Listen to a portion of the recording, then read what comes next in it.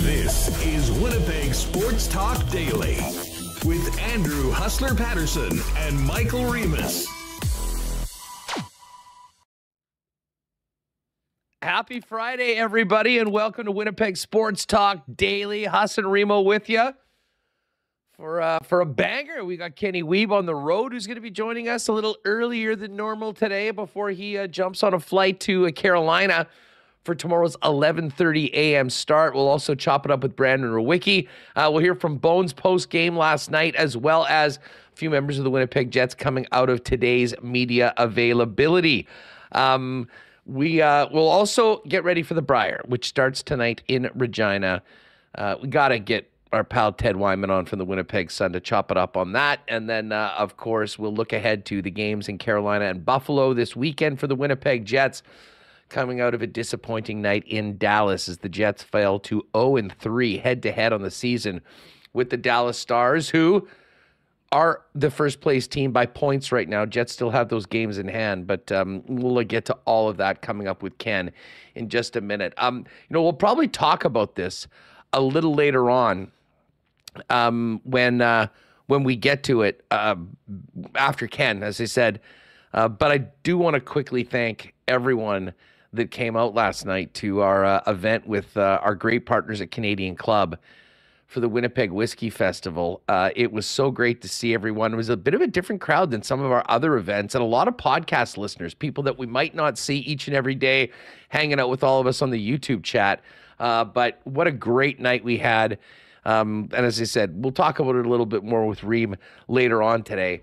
But thanks to everyone that jumped on, and we'll look forward to doing that again. And a special thanks to John Waldman and the Manitoba Sports Hall of Fame for giving us an amazing place to have that event and a great time last night. The only thing that could have made it better was a little bit of a better performance from the visitors in last night's game.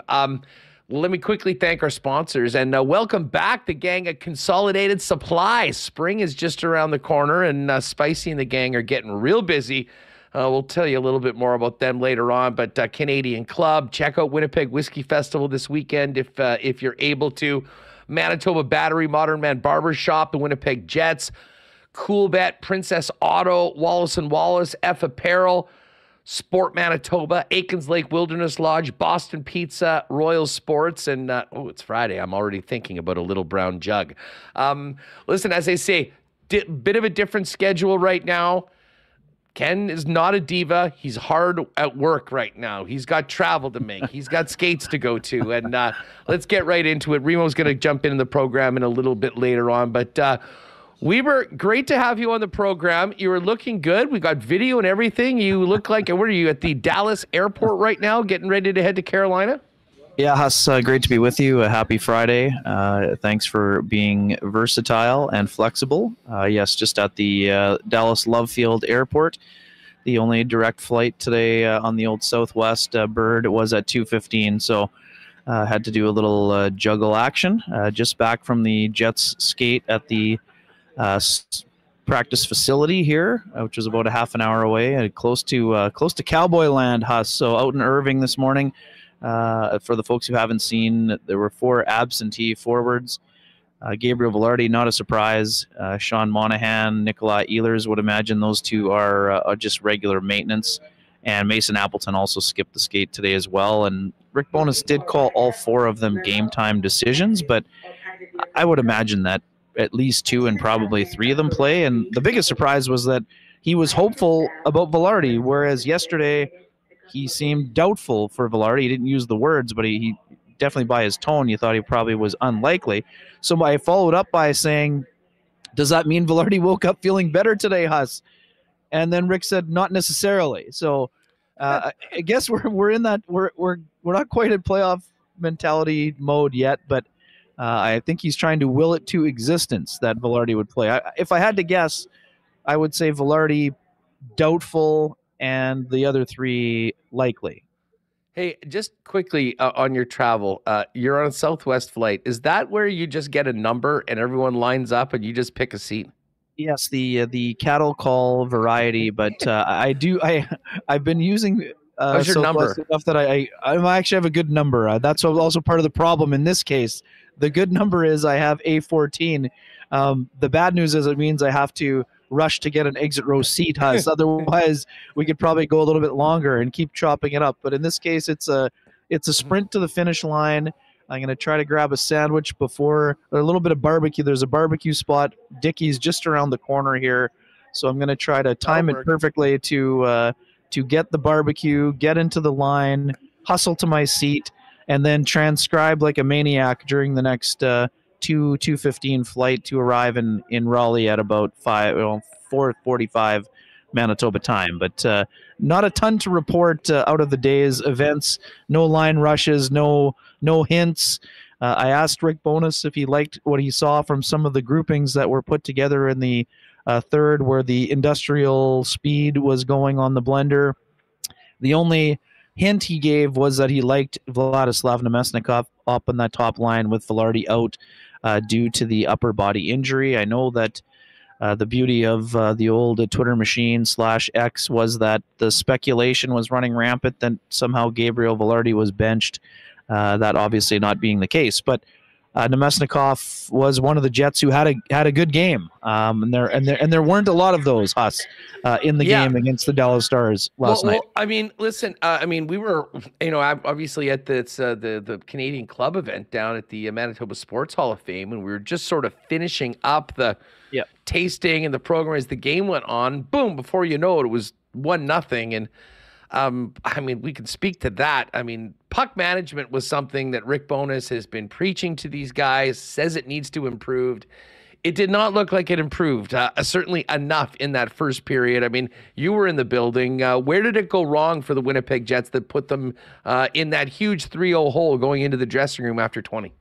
Yeah, Huss, it sounds wild to say after the first period where the Jets were down 3-0 that they actually came out of the gate okay and generated some chances, although not necessarily, not crazy high danger or from the dangerous area. But the Jets actually came out of the gate, had a really good redirection chance from Alex Iafallo.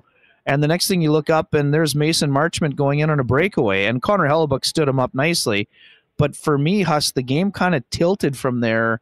That was one of the areas that Rick Bowness addressed in his pregame interview after the morning skate with me and Mitchell Clinton. He said they fly the zone a lot, and I didn't really recognize that or remember it from the first two meetings. Maybe it was that they were so long ago. But the fact that it happened right away, as I wrote in my story, Huss, it was like Rick Bowness had seen the future, because all of the issues that he talked about at the morning skate that needed to be cleaned up, none of them were cleaned up in the first period, and basically Dallas imposed their will on the Jets, and the Jets played catch-up the rest of the night. Pretty simple overall. On the first one, there's really no other way to put it. Cole Perfetti was looking for somebody who wasn't there. He wasn't really under enormous pressure on the forecheck by the Stars. He had time to make the play, and, sure, you could argue that Vladislav Namestnikov could have been a little bit lower, like closer to the hash marks, but the pass wasn't really in where it was intended. It did not hit the intended target, Huss. And yes, I mentioned this in my story, and I asked Rick Bowness about it 20 minutes ago. Like, the Jets defense are taught to activate. So Neil Pionk was activating because he expected the pass to be made. So he's in between the blue line and the red line, expecting there to be an odd man rush, but that left Brendan Dillon to have to take care of the rest of the play. And, there's Jason Robertson all alone, and he found a spot through the 5-hole. Now, on the second one, I think there was a lot of talk about a bad line change, but still a brilliant redirection by Joel Pavelski. Like, that's just like an absolute top-notch. I wouldn't even say he wasn't covered. Dylan DeMello was all over him, but Pavelski found a way to get his stick on it on the backhand and had a perfect tip. And then he's done that a few times. Yeah, indeed. Once or twice. I've written about it over the years once or twice. And then on the third one, it's just like literally like dog on a bone Logan Stankoven. I mean, back pressure forces a turnover in the neutral zone, and he saucer passes it over to his line mate. And not only did he beat the Jets to the rebound, basically Wyatt Johnston thought he had an open net rebound goal, and Stankoven beat him to the puck because he was so tenacious. It's one of the wildest goals that you'll see. And in real time, I'm like, well, did Johnston get it? Did Stankoven get it? Because Stankoven wasn't like Johnston was in perfect position to score the rebound goal. And the next thing you know, that Stankoven leading the charge. And on the replay, you see clearly that he got to the rebound first, like just with the great pursuit and the nose for the net, but just the tenaciousness to beat everyone to the puck, including his own teammate. I thought it was just an exceptional play by Stankoven. And yeah, I mean, the Jets got a lucky bounce on the power play goal. That, you know, you make your own luck sometimes. Vladislav Nemestikov, you know, the pass bounces off a stick and a skate and lands on a stick, and there, you know, it's in the back of the net. Jets have some life, but they never really they never really threatened. They were hanging around in that game, but I don't think they ever really threatened the Stars' lead in that situation. And to me, Huss, this was another great example. Like, Jake Ottinger played very well, and he's been awesome against the Jets. Hasn't lost in regulation, and his numbers are sparkling. But, Huss, this was another example of the value that Connor Hellebuyck has provided to the Jets all Big year time. long. This is a blowout game, Huss. For me, I said 5-1 on the show last night. Could have been 5 or 6-1 without an empty netter if Hellebuyck hadn't been sharp. And yes, I realize the Stars sat back after building the lead, but to me, the Jets, they didn't measure up in any category yesterday against the Stars. And hey, we know, man, the Stars players were saying it themselves, us, including Matt Duchene. You know, the first two meetings didn't mean anything until they did, because the Stars played the exact same way, and so did the Jets. And that meant now the Jets are 0-3 against the team they may have to play in the first or second round. And now they're, I mean, again, this is not skies falling or anything else, but it's very simple. Rick Bowness told me last night, Huss, you can't win with your B game against the Dallas Stars. You better bring your A game. And the Jets have not brought their A game one single time in the three meetings against the Stars. I would actually say, I mean, I was going back, you know, through those games earlier on in the season, and you know, I actually think the Jets played quite well. Like at 5-on-5 in those first two games, I mean, they were right there. It was the power, it was the special teams that really were a huge difference in those games. Like, I liked last night's game less than I liked the way they played against Dallas earlier this year. I mean, I think you could make an argument that those earlier games could have gone either way. You can't make that argument last night, which brings me to my next question. We are 1 week away from the trade deadline. Yeah. What do you think Kevin Cheveldayoff was thinking at the end of that game, knowing that his team's 0-3 and knowing that if you want to get out of the Central Division, at some point, in all likelihood, you are going to need to beat the Dallas Stars in a best-of-7 series? Well, first of all, Huss, I mean, Kevin Cheveldayoff doesn't view it through the same lens that you or I or, you know, other reporters or people who are just fans, whether they're hardcore fans, casual fans, or anything. His job is to look at the overall picture. And yes, our job is to drill into saying, hey, you know, potentially some issues got exposed against the Stars or have during the course of the year. I don't think that it, you know, you don't, if you're Kevin Cheveldayoff, you don't panic because of one game or three, but you do definitely notice that now the potential, now you got to look at your priority scale. Are you prioritizing a defenseman? Is it a depth defenseman? Is it a top four defenseman? Or are you now looking to see if maybe potentially they need to have a middle six forward? Now, I wouldn't say top six because obviously we know, I mean, sorry, top six, middle six, whatever. You know you have an internal candidate if you have to bump some, you know, because of Gabe Vilardi's injury, we don't know the severity, so it complicates things to some degree. But you'd like to have some backing when it comes to the scoring. We know Nino Niederreiter can jump up. We know Vladislav Nemestikov can jump up.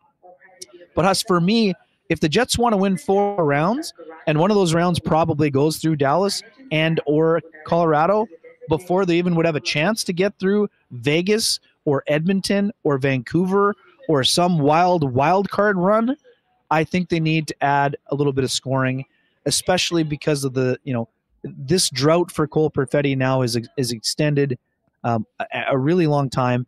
And again, I'm not here to pick on Perfetti. This is a guy who I've been defending him for the last 2 months.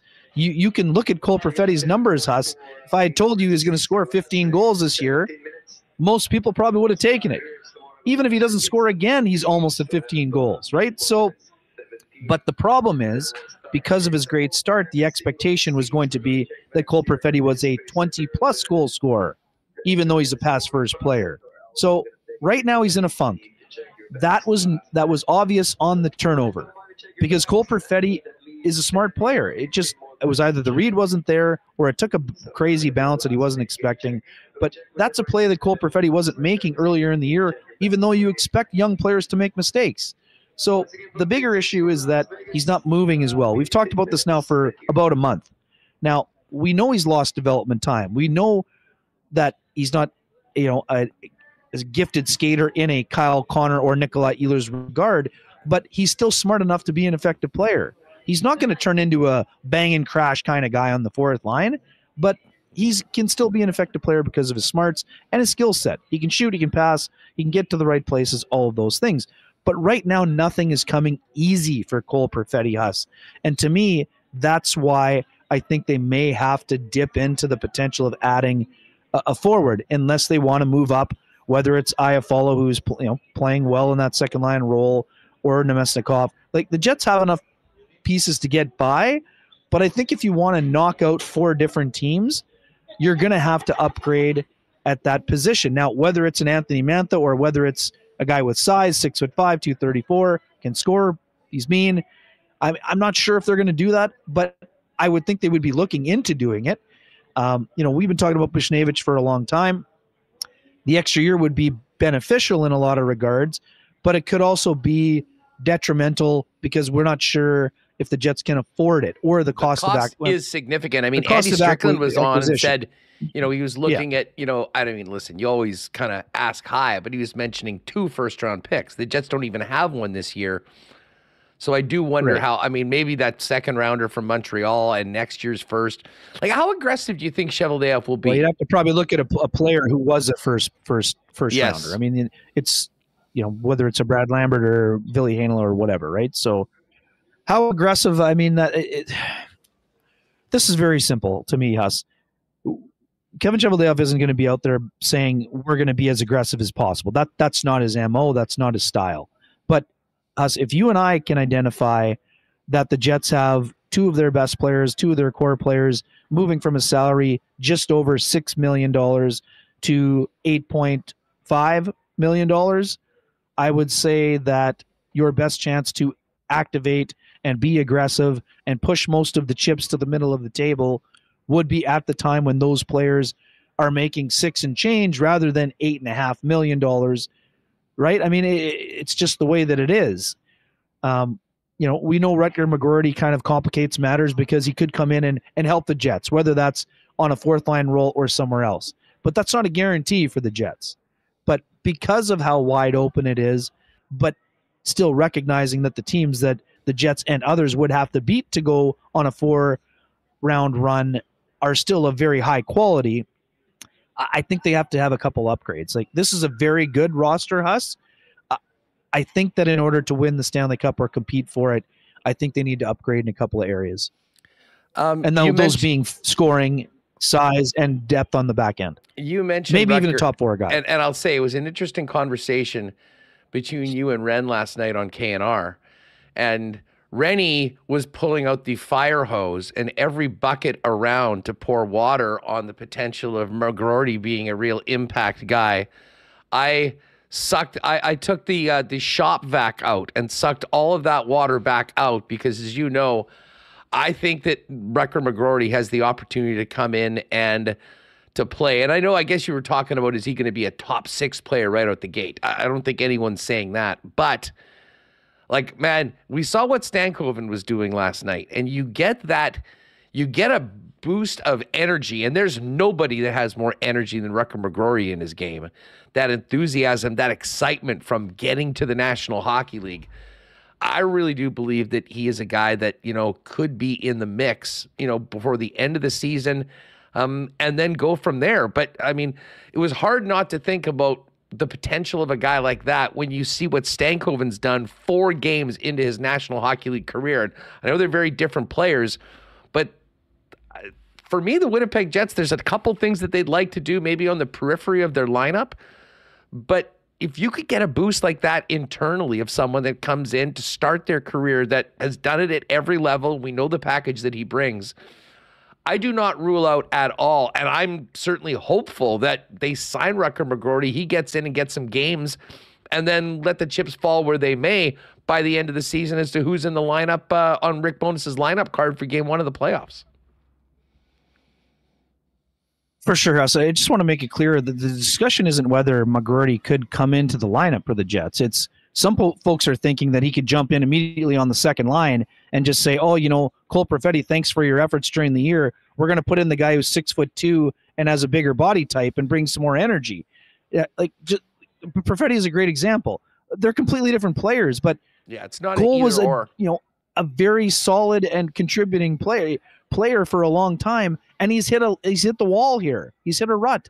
So I just don't think it's wise to. And you're not saying this, Huss. I expect Rutger McGroarty could come in and make an impact, but I don't think you can count on Rutger McGroarty being that middle 6 forward that can, withstand the rigors of the playoffs and be and that's not whether what it's I'm a double-digit goal scorer, right? I mean, yeah. I think that Rutger's going to, if Michigan gets knocked out early, I mean, they're a top 15 team. They're not a top 5 team. Last year, Michigan thought they were winning the whole thing, right? Frozen Four, and they could get to the Frozen Four because of the skilled players they have, but they're not right now one of the premier teams in the NCAA. So if that means Rutger McGroarty can arrive on the scene a bit earlier, well, then of course he could maybe make an impact. But I don't think it would be, let's just put it this way. You asked me how aggressive the Jets were going to be. They have a player in Ville Heinola that could potentially help the Jets. But I don't think we're looking at the Jets next Friday saying our internal candidates, Ville Heinola and Rutger McGroarty, are the ads I have chosen to make if I'm Kevin Cheveldayoff. Now, if the price tags are ridiculous on a deal, yes, that will be part of what he says. But I'm not expecting that to be the only ads the Jets make, and I don't think you are either. No, definitely not. I mean, and I know some people go, hey, everyone always overrates prospects and players. I mean, I think I've been pretty steadfast in this for a long time. I mean, there's a lot of players that, go. I guess I'll just say this. Of the prospects that the Jets have had with their makeup, the skill, the size, the speed, the experience of what they've done at every level, and we've seen this happen before. I mean, I know the Jets are technically, historically long play with a lot of their prospects, but not always. I mean, Andrew Kopp came in, Jacob Trouba came in, and I see Rutger McGroarty following that path. But to your point, and you're exactly right, that is not going to be the answer, the slow answer. It might be a very nice bonus for the Winnipeg Jets, but I think when it comes to next week, we're going to see Kevin Cheveldayoff probably look at options both in the forward group and the defense core. What I think is intriguing is how, when we get back to quote-unquote being aggressive, how much they are willing to give out. But I do agree with you. I mean, you read the tea leaves. You look at the way this team is constructed. You look at what's happening with the cap next year with those 2 players on the extensions going up. And where the team is in the standings right now, if not now, when? And I think that's something that we hear a lot from fans right now who sort of expect the Jets to really take a swing at this. And obviously that would include some action leading into or on the 8th of March. Yeah, no doubt. And I think, too, we recognize now the preemptive strikes have basically happened. So now it's a game of chicken. Who's going to drop the price? Who's going to increase their offer? That's where things are at. And just quickly, Huss, we've mentioned Matthew Knies as a comparable, not in terms of style, but in terms of being a dominant NCAA player that came on for the playoffs. For example, Matthew Knies, last year, Huss, 7 games in the playoffs with the Leafs, 1 goal, 4 points, and he made an impact. That's a solid impact. So for folks who just think Rutger's going to roll in and be a 10-goal scorer in the playoffs. I'm not saying he can't, but I'm saying that would be the exception rather than the norm. Now, do I think he could come in and provide some energy? Absolutely. But I don't think they're just going to be relying on that. So just to kind of put a bow on that Well, just on the other side, there's a lot of people that are completely out. There's no way he is a player this year it's or not anything like that. It's like not the one or truth the is other. somewhere the truth is definitely somewhere in between. And Huss, you had Craig Button on. Craig Button has watched Rutger McGroarty live a lot more than you or I have. He's very high on the player, but same thing. Like, he thinks he can make an impact, but I haven't heard Craig say that, yes, the Jets should pencil him in on the top 6. And I know neither you or I are saying that, but some people are very much saying that. So, but I'm also not dismissing him either. I love everything this guy brings to the table. He brings a lot of the qualities that the Jets don't have an abundance of and that they could use in the playoffs. It's just a matter of when the arrival comes and how big the impact. So, yeah, I still think that they're – and here's the other thing, Huss. The sellers are becoming a little bit more apparent, but Jim Nill talked about it yesterday. One of the big issues with why there haven't been more preemptive strikes, there's a bunch of teams on the bubble that think they can still make it, which is why there could be a flood of players available between Wednesday and Friday. But if an owner says, I want to make we talk about Philadelphia all the time, Huss. Philadelphia is an anomaly. They thought they were rebuilding, and they've been in a playoff spot pretty much all year. So are you going to punt on the season suddenly because you think it's the right thing to do? Or are you going to take the 2 playoff dates or the 3 playoff dates? I know what Torrance is saying to that. Well, no, I understand what they're saying publicly, but what are the pressures internally, right? I mean, yeah, I think they do still sell, but man, like, it's a bit of a they're in a really good spot right now. This is what I mean. And the team that was most likely to catch them, the Devils, keep stubbing their toe every other night, it feels like. So the teams we expected to catch the to catch the Flyers, they haven't done their job. And I get it. There's still over a quarter of a season left. But man, I understand the believing in the vision and the plan and all of those things. But it doesn't always go as smoothly as it did. Like, the Rangers are such a great example, Huss. They sent the letter, we're rebuilding. Now they're one of the best teams in the NHL. But that's also very abnormal, right? Buffalo's 13 years without a playoff. The Jets have been in the league for 12 seasons, Huss. The Buffalo Sabres have not had one single playoff date in that time. That's hard on a franchise, right? And we see it with the attendance in Buffalo. Well, you know what? I know you're going to have to run, but speaking of Buffalo, when I saw this, you think back to the last few years, like later on in the season, heading out east hasn't been kind to the Jets, and Buffalo hasn't been either.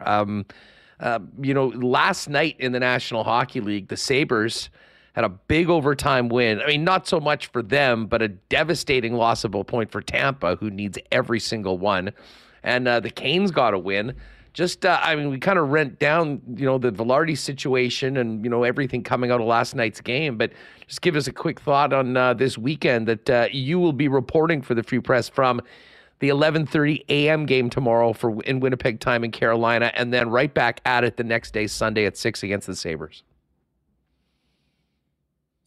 Yeah, and the Hurricanes play a relentless style of game, Huss. So if the Jets, I didn't see the Jets feeling sorry for themselves today by any stretch. This was a flush it and move on situation for them. But if you're not sharper with the elements we've been discussing, puck management and line change, something as simple as a line change, I mean, those guys can take advantage of it. Like, this is the site of the great benching of last season and like part of the great unraveling for the Jets. And again, I'm not saying that history is repeating itself. I am saying there are warning signs and caution flags up that you better be sharp when the game starts because they're the kind of team that can take it to you, especially in their building. So we know asterisk bonus today. It's Hellebuck tomorrow, Laurent Brossoit on Sunday against Buffalo. And yeah, I mean, Nate Schmidt said it, Huss, flat out. When you lose that way to a rival in a big showdown game, you can't just sit around and say, oh, woe is us. The Jets have to be ready because they still have the ability to make it a good road trip. It wasn't a good start to the road trip, and if you're not sharp, it could be an ugly road trip before you blink your eyes and wake up in Winnipeg on Monday morning. So anyways, I expect the Jets to be much better. I expect them to be sharper, and see what happens. But, I mean, it's up to them now. when you've seen your standard slide, you identify the problem. Now you got to go out and do the correctables. A lot of the stuff is self-inflicted. That's true. But you can't have a litany of self-inflicted wounds that hang around for a month to 6 weeks and just say, shrug your shoulders and say, no biggie. Because eventually the standard that you have isn't necessarily the standard. I mean, you want to keep that standard as Rick Bonus, but if you can't build the standard back up, then the standard moves. And if the standard moves, the Jets can't be as an effective team as they have been all year. So again, I'm not sounding the alarm. They have done a lot of good things to this point, but they need to be playing their best hockey during the last 20 games of the year. But you can't just say whatever works for the next stretch of time. They still lead the division in points percentage, but you got to win those games in hand if you want to avoid the first round matchup with either Dallas or Colorado. So I expect the Jets to be sharper. This is a good test, and it's up to them to show it right now. Basically, is how I feel about where they're at. I don't think this is the beginning of the end for them, but they definitely have some areas they have to clean up, and they've identified the areas. Now they just have to take care of the cleaning up part.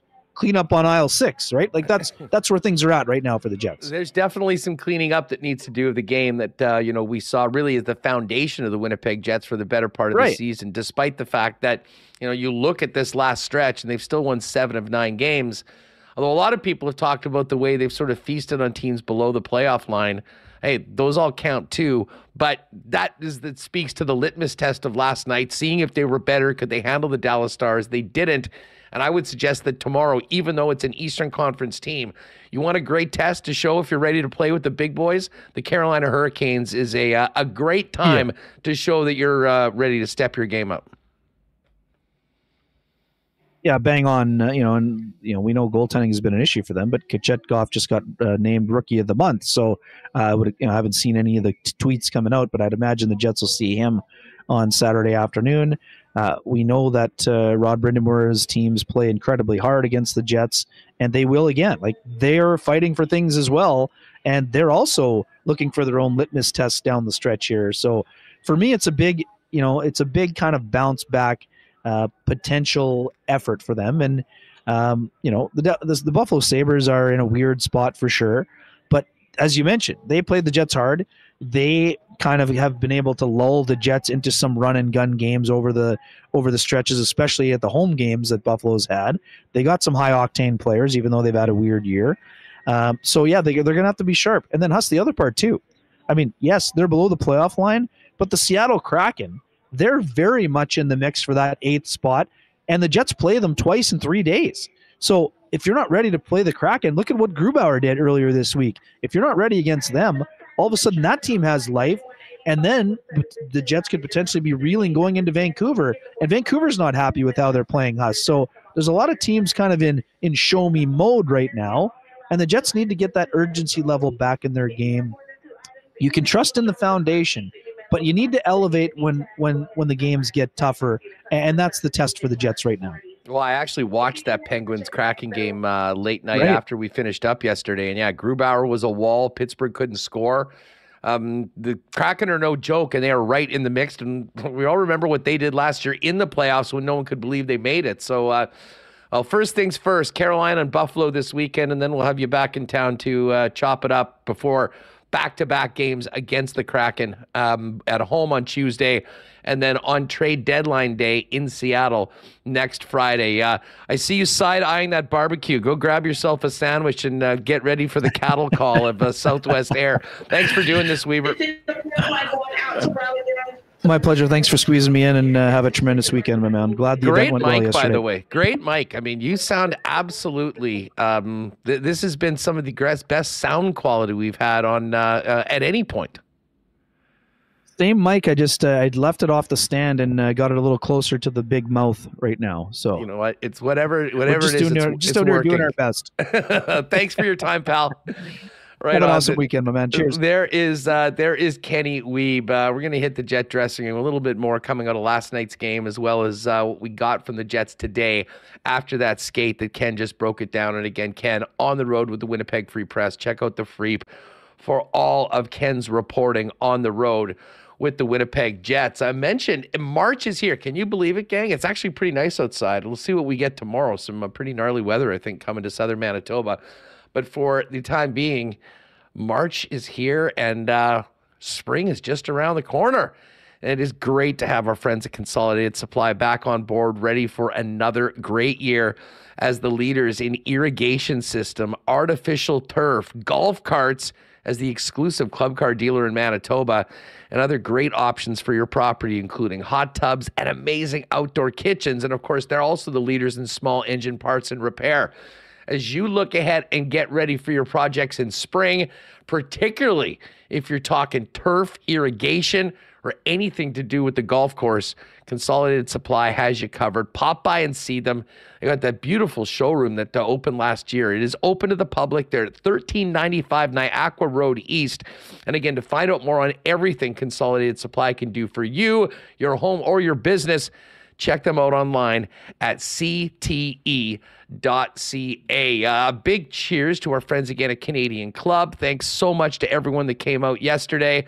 Make sure to check out the Winnipeg Whiskey Festival this weekend if you can still grab a ticket, and all the amazing Canadian Club offerings that are not only at the Whiskey Festival but at your local Manitoba liquor marts. And a special thanks to our guy James Hart, who was very integral in setting up last night's event that went over so well with our listeners that came out. And thanks again to everyone that joined us. Enjoy responsibly this weekend and look for Canadian Club, all of their favorites at your local Manitoba liquor marts. And hey, now the spring is, well, I'm not sure. We can't really say it's officially here, but March is at least here. And I know for Donnie and the gang at Manitoba Battery, they are fired up because the brand new location is open. A big, beautiful new spot at 482 Dover Court in the south end of the city. We already know that their pricing is second to none. They've got an incredible staff. They'll deliver any purchase to you citywide for any purchase over $60. But right now, we want to see people come down and check out the new store. And they've got even better deals right now because any battery that's regularly priced at over $60 is $10 cheaper when you pick it up in store. And I laugh. I know Kabilis is hitting the sticks, and there's some gamers out there as well. If you've got any needs for AA and AAA batteries, you can skip the cheap versions and grab some industrial-grade energizers for only 40 cents a piece. They've also got a great deal on massive sets of booster cables, 25 feet long, 1/0 gauge, heavy clamps for only $49.50. There you got it, folks. It's all there at the new location, 452 Dover Court Drive. Check them out. And of course, the original is at 1026 Logan Avenue. And for all your battery needs, start off by going to manitobabattery.com. And just before we bring in Michael Remis, guys, if you need to get a cut this weekend or got a big event coming up where you want to look good, pop by and see our friends at Modern Man Barber Shops. 8 locations in Winnipeg now, including the 2 newest locations on Plessis Road and on Pembina, just over by Bishop. Modern Man's got you covered with great haircuts, beard shaping, shaves, color services, and more. You can book your look and make an appointment via modernmanbarber.com and give them a follow on Instagram at Modern Man Barber Shops. All right, we're going to get to the Jet Room in a minute. Brandon Rewucki's coming on in about 20 minutes, but let's get Remis in here. A little bit of reversal. Usually we sort of chop it up right off the bat and then have Ken later on, but he's got to get a barbecue sandwich. He's got to get the cattle call into Southwest, and he's doing his thing, so it was great to have Ken on. What's going on? Great time last night, huh? It's good to see you. First of all, Ken's such a diva. So many text messages. Although I'll give him credit. Like, he was texting me at like midnight, like his schedule. So appreciate him being able to fit it. That was the only window. And I do need to chime in. Industrial. I've never heard of industrial strength energizer at Manitoba Battery, but I'm pulling them up here. Yeah, that's a real thing. I'm going to have to look into that. Might have to put them in my Xbox controller. I got a lot of kids' toys. I thought I was done with batteries, but all my kids, yeah, Donnie, there you go. Right here. This sucker. You got industrials? We're going to need, well, I haven't yet, but I'm going to. I'm getting some industrial. What were my original ones? I've never even heard of those. I've got some, I don't know how I got these. Maybe these came with the controller. They're Duracell, but it says not for retail sale. So maybe these were the ones that came off. Anyways, yes, I'm going to go over and I'll get a nice big pack of industrial grade energizers from Manitoba Battery, and this thing will be good for many, many games to come. Industrial. I didn't even know that existed. I don't think that's for like consumers. I think this is for only like serious batteries. So that superpower controller. Quickly, by the way, shout out to T. Konopali. I know you popped this in while we were talking to Ken. Appreciate the super chat, boss. If Jets are serious in for Cup, they need to make a bigger splash. It may involve moving a Villy or Fetz IMO. Sorry, Phyllis and others. NHL is a ruthless business. Listen, I know the deadline is going to occupy most of the conversations next week. But as of right now, I can't imagine the Winnipeg Jets are considering anything with Cole Perfetti. I think that they just need to get the young man some confidence back.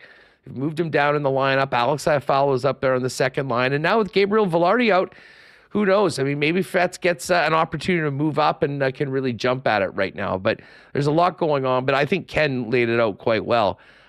He's already been very, very productive this season. If you dig a little deeper into what he's done this year, he's made big, big strides.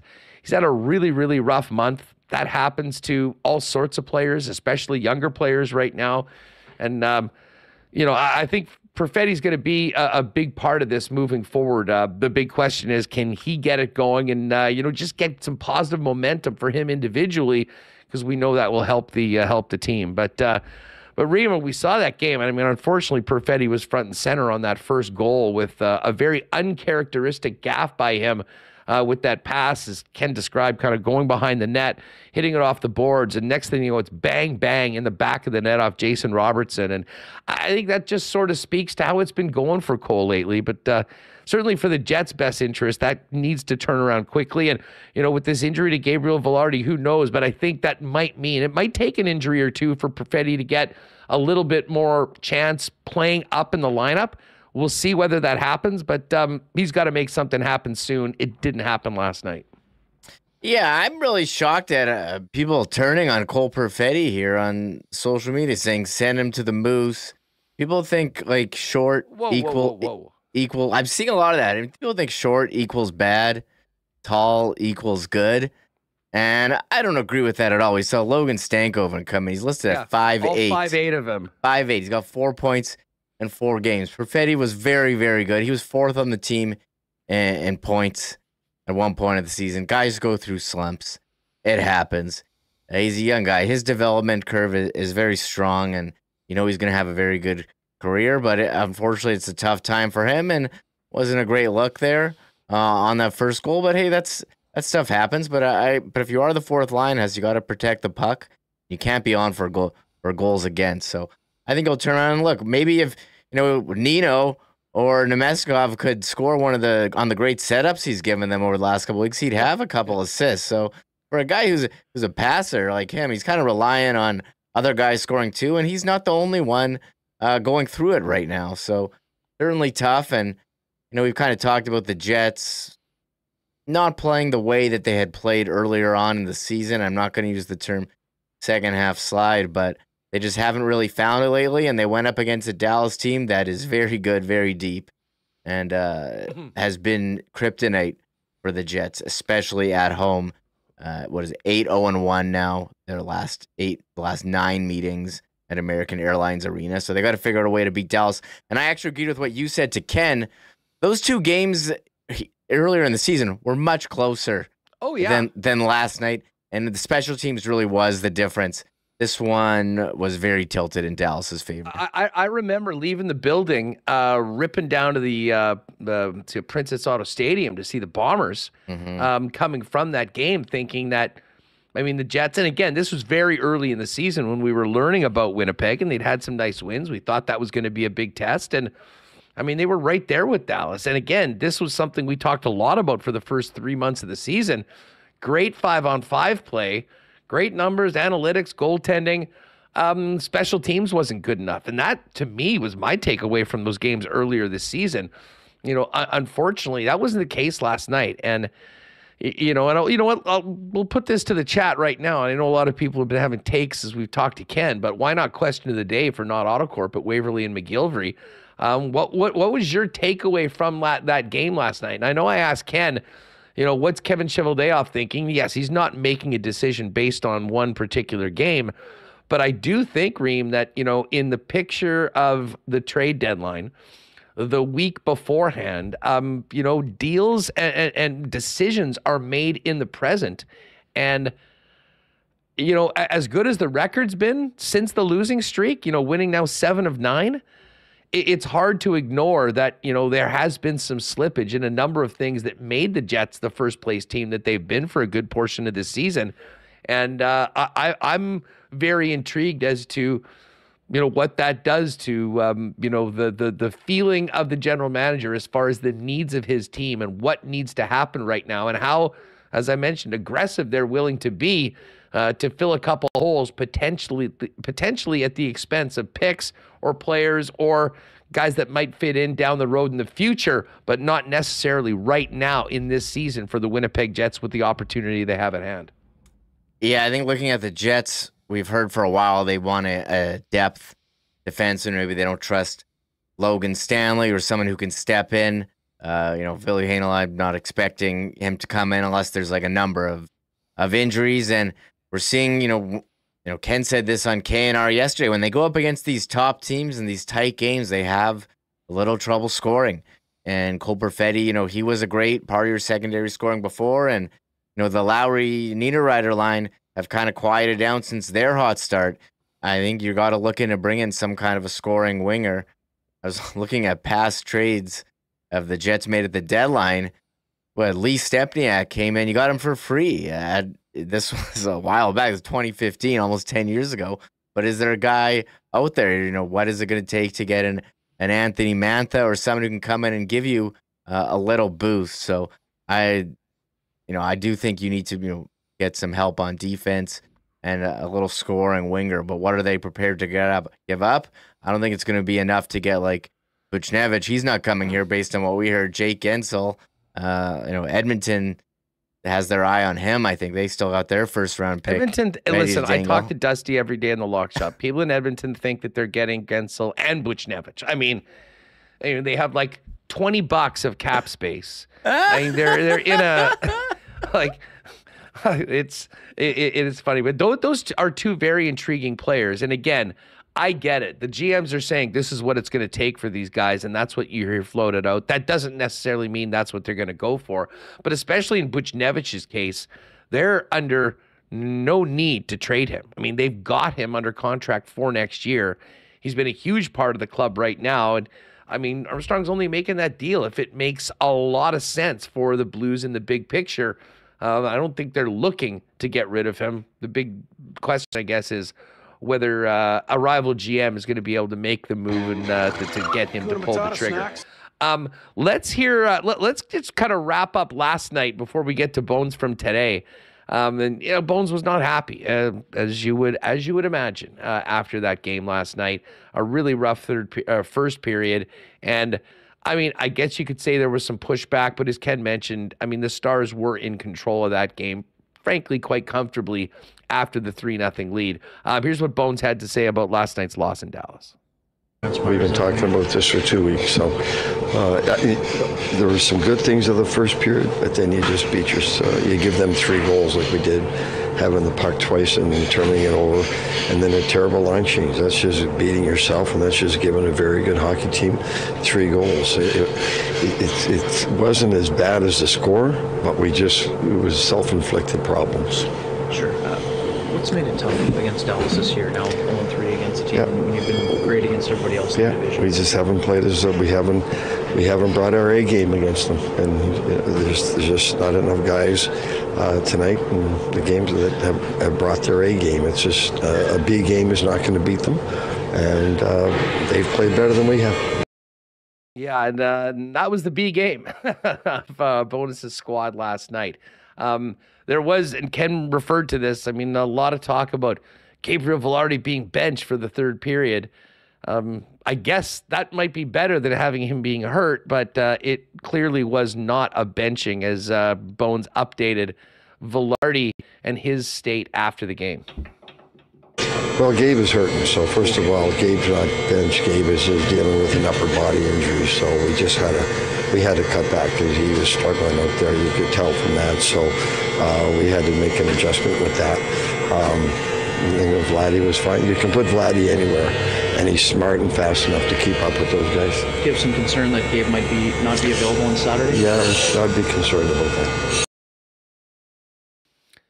So concerned. We'll hear from Bones from today in a minute. Here's just one more from the head coach.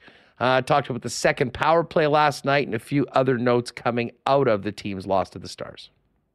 Well, that's huge, and they made some good plays, and we want 2 units going. So that if the 1 unit's off, then that second unit's going to come through for us, and they did tonight. What do you expect from Carolina? A hard game. They just work. They pressure you all over the ice, and we're going to have to play a whole lot better than we did tonight. What do you think the way that Hellebuyck was able to shut things down? Yeah, he was great. He wasn't the issue at all. So it's unfortunate we couldn't get a 5-on-5 goal and capitalize and get us going. We thought after we won the second period we'd get going again, but we had a tough time getting out of our zone early. Then we took those penalties, and it took away a lot of momentum. So there's Bones last night after the game. And Reem, I had forgot about this until Ken mentioned it.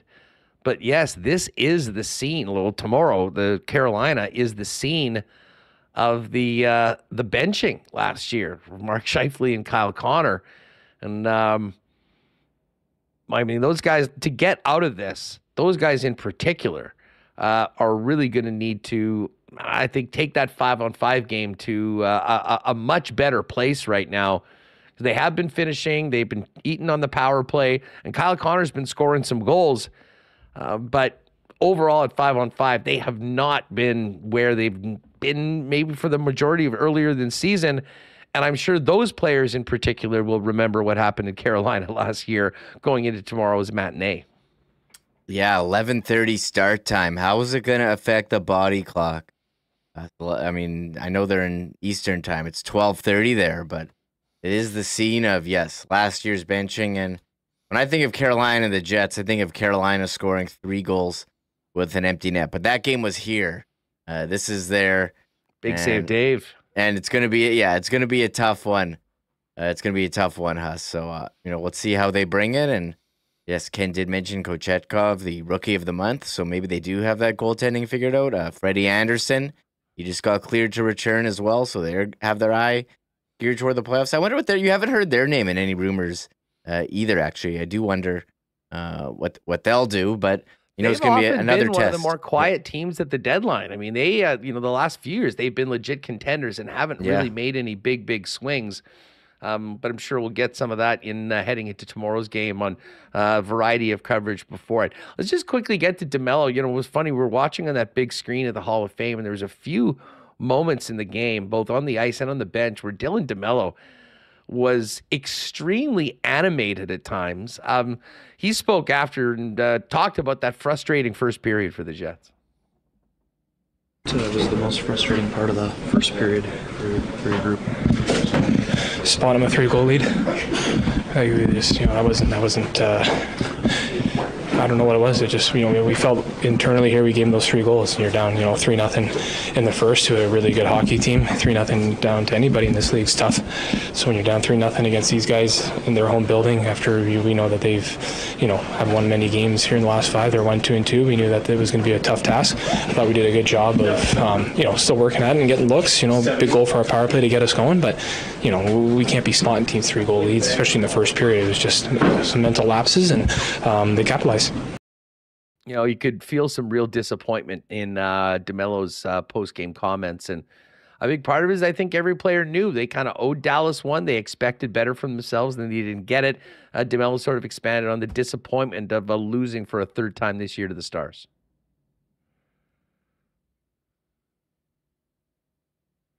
it's certainly disappointing. I think, obviously we want to win every game. We want to compete hard every game.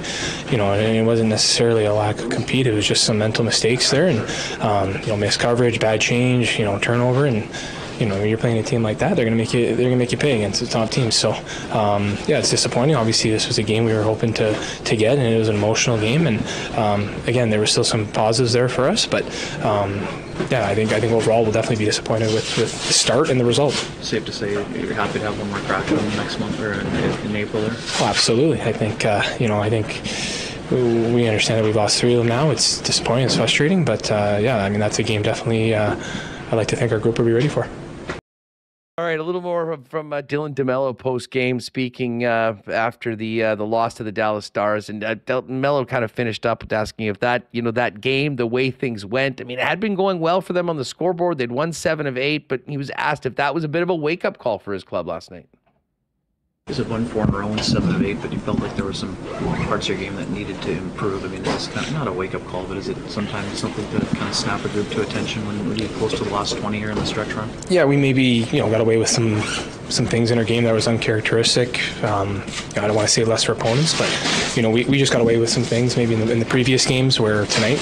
We're down 3-0 in a heartbeat when we're not making the right plays and not making the right reads, and it kind of bit us in the butt when we weren't doing those things. So, a bit of a wake-up call, but I think at the same time we understand what we did wrong, and this group's pretty good at rectifying it. So hopefully we can, short-term memory here in regards to a big game on Saturday. All right, so there's Dylan DeMello speaking after last night's game. Now, a quick turnaround for the Jets. They practiced today and are now heading to Carolina.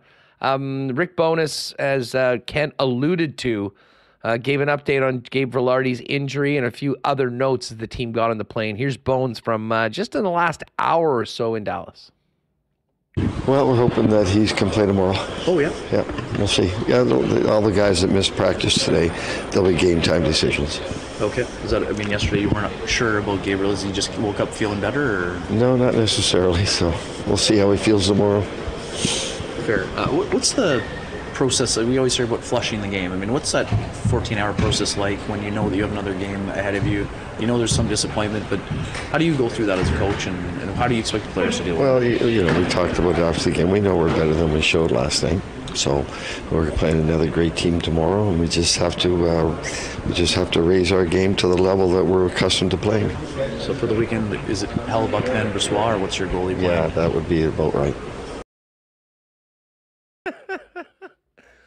The dance going on between Bones and Ken. There is some comedy involved in there, and Bones has done this for a long time. He's got some lines, but Hellebuck tomorrow, and then LB, who was brilliant earlier this week in his last win, going up against the Buffalo Sabres. Tomorrow, though, it's the Carolina Hurricanes. Bones talked a little bit about tomorrow's opponent for the early matinee game. Well, these guys pressure the puck more than Dallas.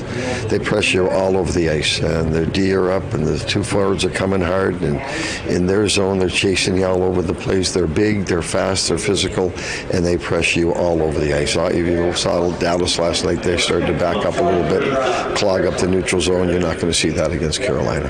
Rick, you mentioned line changes a few times in the last couple of weeks here. Is it just kind of happening, or how do you avoid bad line changes during the stretch run? Shift length is important. Puck management's important. Just not getting those stuck out too long, and then you're making the bad change. And we got to watch those 3/4 ice changes because it cost us a second goal last night. Sure. That is something that I know I've had conversations with friends watching the game that over the course of this past 3 weeks, and I'm not sure, maybe we're just noticing it more, or it's seemingly creating more chances the other way, but there has been some ugly line changes for the Winnipeg Jets, and Bones cited one last night that directly led to one of those first period goals. Just one more on Carolina, tomorrow's opponent. They are relentless, as Bones just mentioned. They've also been incredibly consistent, and here's Bones just talking about Carolina's style of play and the way they're able to replicate that consistently over the course of an 82-game season. They've built that team the last 4 or 5 years. They have, and they want to play a big, aggressive, physical style. Well, then you got to go get those types of players. Right? If that's how you want to play, then you go find the players that do it. And they've done a really good job there filling all those holes with players the way they want to play the game. When a team plays that kind of tenacious style, how do you counteract that by imposing your own style against them? Yeah, well, you just have to move the puck fast. You got to move it quick, which means you got to get back and be available, and then you've got to make sure again you're putting the puck in behind them when there's no other play to make. You get cute against them, they're going to make you pay. If you take what they give you and play north and carry it in when you can and dump it in when you have to, then you're making the game a little easier for yourself. All right, so there's bones from today. Team on the bird right now, getting out to Carolina. Early start tomorrow, 11:30 a.m. Don't see too many of those for the Winnipeg Jets. I know the IC guys will be getting going at 9 a.m. for a de facto pregame show. And then, of course, IC and our pals K&R firing it up afterwards on their respective channels for post-game coverage. Brandon Rewucki's going to jump in. We'll talk a little bit more about the Jets and get his take on the Flyers and some of the other intriguing teams heading into next Friday's trade deadline. Had some great conversations with a number of you that came out last night to the event at the Manitoba Sports Hall of Fame with Canadian Club and the Winnipeg Whiskey Festival. And of course, a huge topic was the Jets off the ice. Some great feedback from people. Appreciated all the conversations, and it was great to hear that a number of folks are thinking about or in the process of getting together with friends and getting on board with season tickets. There's a picture of the event of everyone. Shout out to the gang at CC, man. It was a great crew, and Mike and Tish did just an amazing job of taking us through all the whiskeys. But pertaining to those questions that we talked about with ticketing and finding out more, the response has been very, very positive so far that I'm hearing. But they've got a lot of work to do, and this is going to go over the course of the next 7 months. If you want more information on thinking about reserving and getting in on priority playoff tickets by putting a deposit in on a package for next season, the time to do that's now. Get over to winnipegjets.com/deposit. All the information on the map, pricing for next season is there for you, as well as your opportunity to throw down and get in line with ticket package holders for priority playoff tickets for the upcoming Stanley Cup playoffs. I do want to thank Wallace & Wallace. Man, this is a perfect example of what we've been talking about, with the stress on the overhead garage doors over the course of the winter. Freezing cold one day, beautiful the next day, cold again the next day. This is the time that puts the most stress on your overhead garage door. In addition to be the fencing specialists and experts in town since 1946, Wallace & Wallace is the place that'll take care of you and prevent downtime for your overhead garage door. You can give Wallace & Wallace a call to book your maintenance and service call today for all your residential and commercial overhead door sales and service needs. There's only one name or two you need to know, and that is Wallace & Wallace. And I got to shout out our pals at F Apparel. We mentioned March is here. Can you believe that? April just around the corner. Next thing you know, it'll be spring and it'll be wedding season. If you realize that it's about time to up your menswear game or get ready for the change of the season, get on down to F Apparel now. Get fitted and get set up with custom suits beginning at just $400, along with chinos, golf pants, custom shirts, both tucked and untucked styles, and an incredible, massive selection of menswear accessories. And speaking of spring and wedding season, if you are in a wedding party or getting married, make sure to talk to the guys at F about a 15% discount when the fellas get their suits at F Apparel. They're down at 190 Smith Street downtown.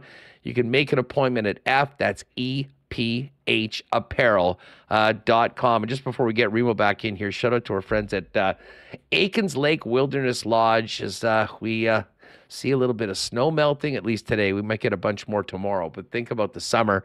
We start thinking about putting the line in the water, and there is no fishing experience like the Aikens experience at Aikens Lake. Manitoba's fly-in fishing lodge, where you can be on the water in less than 2 hours from the city of Winnipeg. And as great as the amazing fishing is, the hospitality from the Terren family and the Aikens team is even better. I'm counting down the days to get out there again this summer. For more information on availability and booking for the 2024 season, hit them up at aikenslake.com or check them out on all their socials at Aikens Lake. All right, we're expecting Rewucki jumping in a few minutes, but Remo, you threw that picture up last night.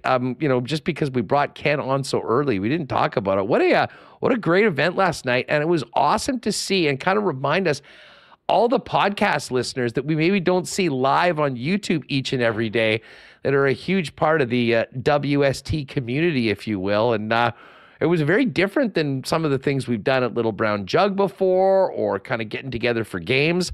But man, it went off, and what a show our friends at Canadian Club put on for everyone, as well as those charcuterie boxes that the folks from DeLuca's prepared for everyone. Absolutely blew my mind. Yeah. Oh, here, let me throw it on screen real quick. First of all, great night. I never really done a whiskey tasting, but I learned a lot about whiskey, that's for sure. And some great drinks there, and great to meet a bunch of people who listen to the show. As you said, a lot of people on the podcast, as well as on YouTube. So I had the venue at the Manitoba Sports Hall of Fame with all the memorabilia there, very good, and we got to watch the Jets game on their projector screen. I do have to mention this, Huss. We know we have the Winnipeg Sports Talk ticket package. No. I told you I was going to mention this.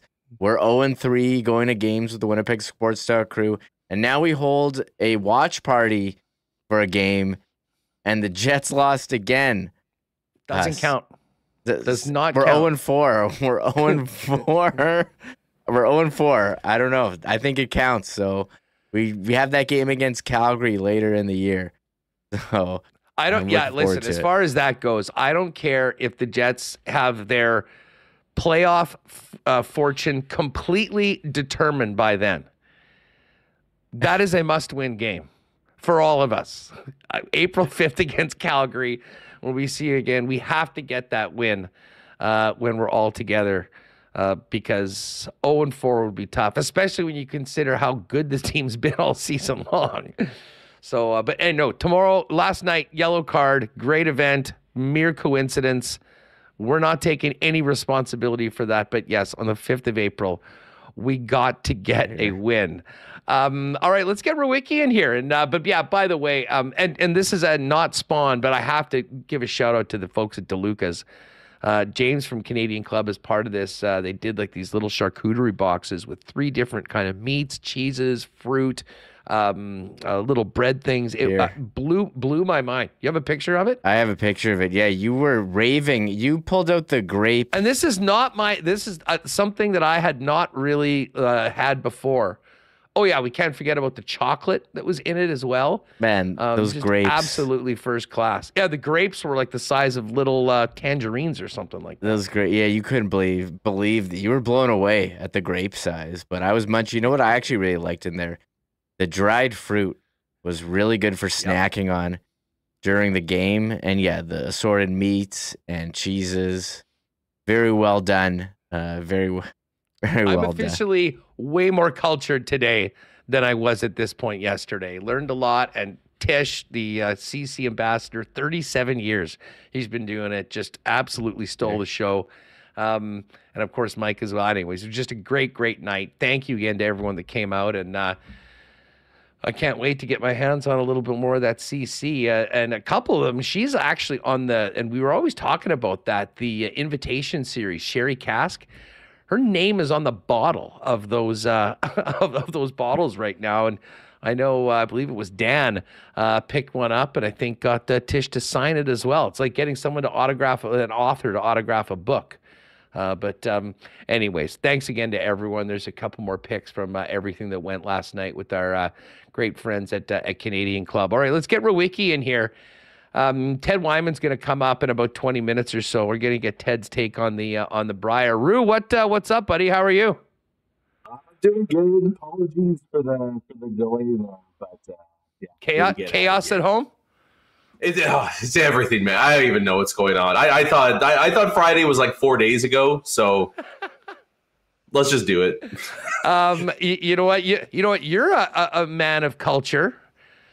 You would have enjoyed the whiskey tasting last night going into the game. The first period of the game wasn't very great, but Man, we had a good time. We'll make sure to get you out for the next time we do something like that with the friends at CC. That was right in your wheelhouse. Please. I saw the pictures, and I mean the charcuterie was amazing. But I mean, come on, it would have been tough to keep it just to a whiskey tasting instead of a whiskey gulping.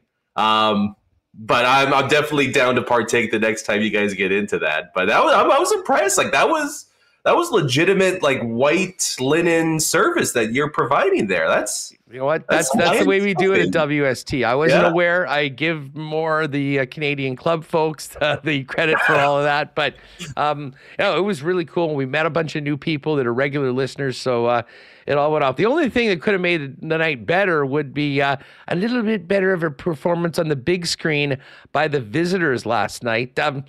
Listen, they'd been winning games. It hadn't looked like they had been winning earlier on in the season. The power play had been a big part of it, but 5-on-5, the team has slipped a little bit. We thought that this was, a perfect chance to step it up again and get ready to face a team that you may very well have to go through in the playoffs. And it didn't go. What were your takeaways from last night? Yeah, I would say my takeaway, Huss, is this is kind of the ultimate wake-up call right now.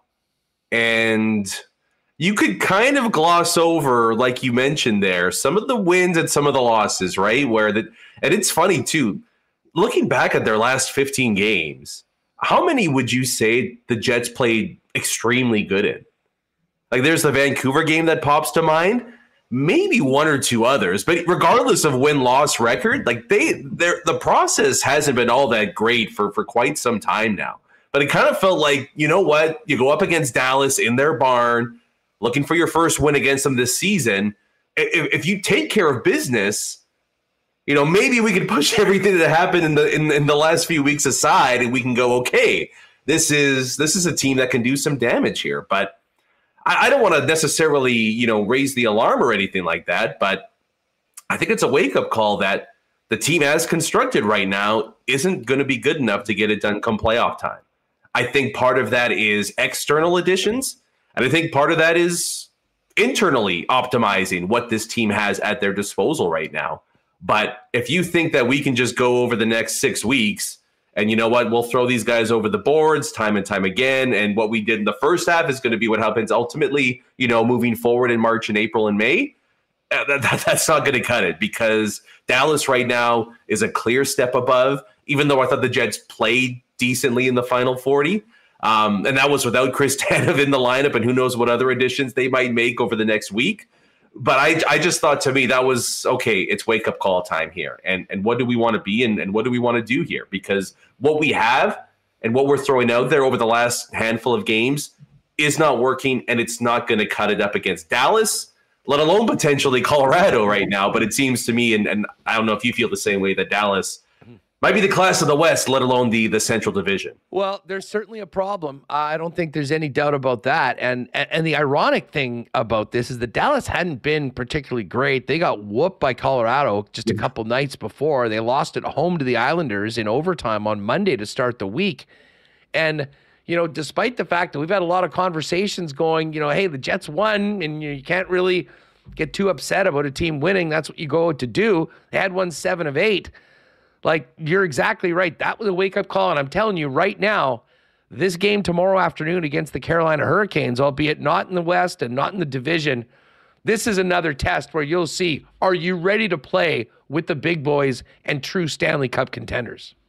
Yeah, and then the Hurricanes, too, are the ultimate. Like, if you don't want to bring the hard hat to work, hope you guys enjoy a 5-1 ass kicking. Yeah. You know what I mean? So the level of compete and all that better be at an all-time high against the Hurricanes. And they're kind of a great example of it too, Huss, where they're starting to hit their stride in a big way. Like, they were kind of coasting by the first 30 or 40 games, and now they look like the juggernaut that everybody thought they might be going into the season here. So, I mean, it's back-to-back litmus tests, one on the West, one on the East. Kind of a tough one there in terms of the schedule. But again, like if Carolina brings their A game, it might be wake-up call 2.0 here, that things have got to change. And again, I think they have to change externally and then internally as well if this team wants to have a legit shot at going deep. Well, let's hit both sides of that. Let's start internally.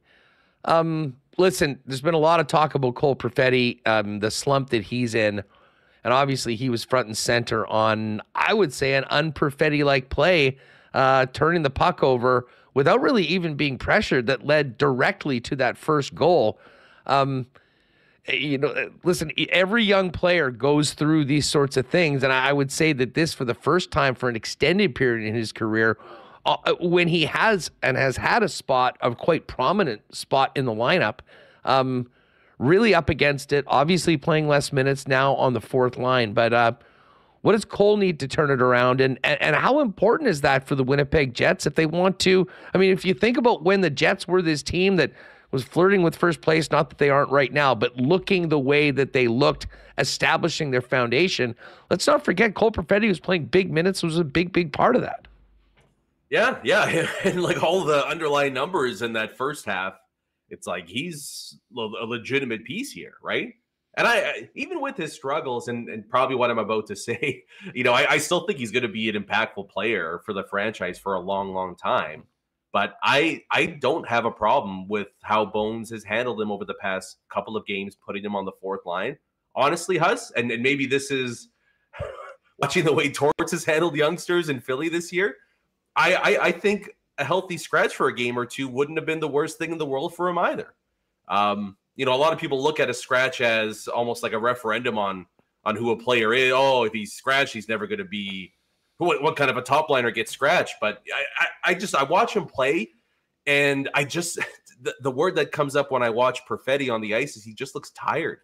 Like, I think mentally and physically he's just a step behind it right now, and maybe that plays a role into that giveaway in the first period leading to that goal, where it's like you said, an un-Perfetti-like mistake. It's hard for a young guy. Like, he's 21, 22, and he's playing 50, 60 games for the first time in his career. He's probably banged up, bruised, like basically everybody in the NHL is right now. It's not easy. It's difficult, and you're going to see fluctuations like that in somebody's game. And I kind of wondered if maybe having a game or two off, here's a reset. You don't have to worry about pressure or expectations or anything like that. And then you come at it refreshed and revitalized, and then maybe he gives you a bit of a spark lower down the lineup, and if need be, you can throw him back up a little bit higher. But to me, it just looks like he might need maybe time on the fourth line is good, but I, again, wouldn't necessarily be opposed to just giving him a break, giving him a bit of a breather. It does seem like there's a bit of a crisis of confidence in the young man. I actually bumped into him leading the game. Like, this is about a week ago or so, one of the home games. And, he was out of the room pretty early, and you could just tell that he was stressing about everything. And I listen, I don't necessarily disagree with you. I mean, you want to do whatever you can do to get Perfetti back to the best version of him to help the team as you get closer to the playoffs. And, the time is sort of dwindling down. You mentioned internal things. Listen, we already talked with Ken about the potential of McGroarty joining the club. We saw what Stankoven's doing right now for Dallas. I mean, I really do think he could be a jolt of energy. And again, we're not talking about going in and, hey, welcome to the NHL, plopping him on the top line or the second line.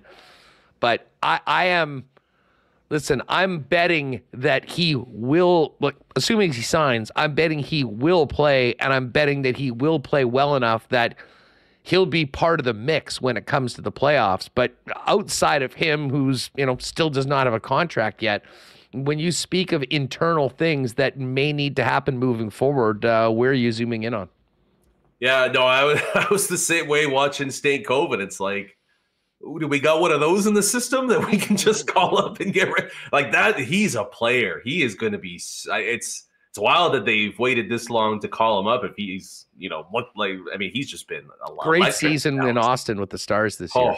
He's fun to watch.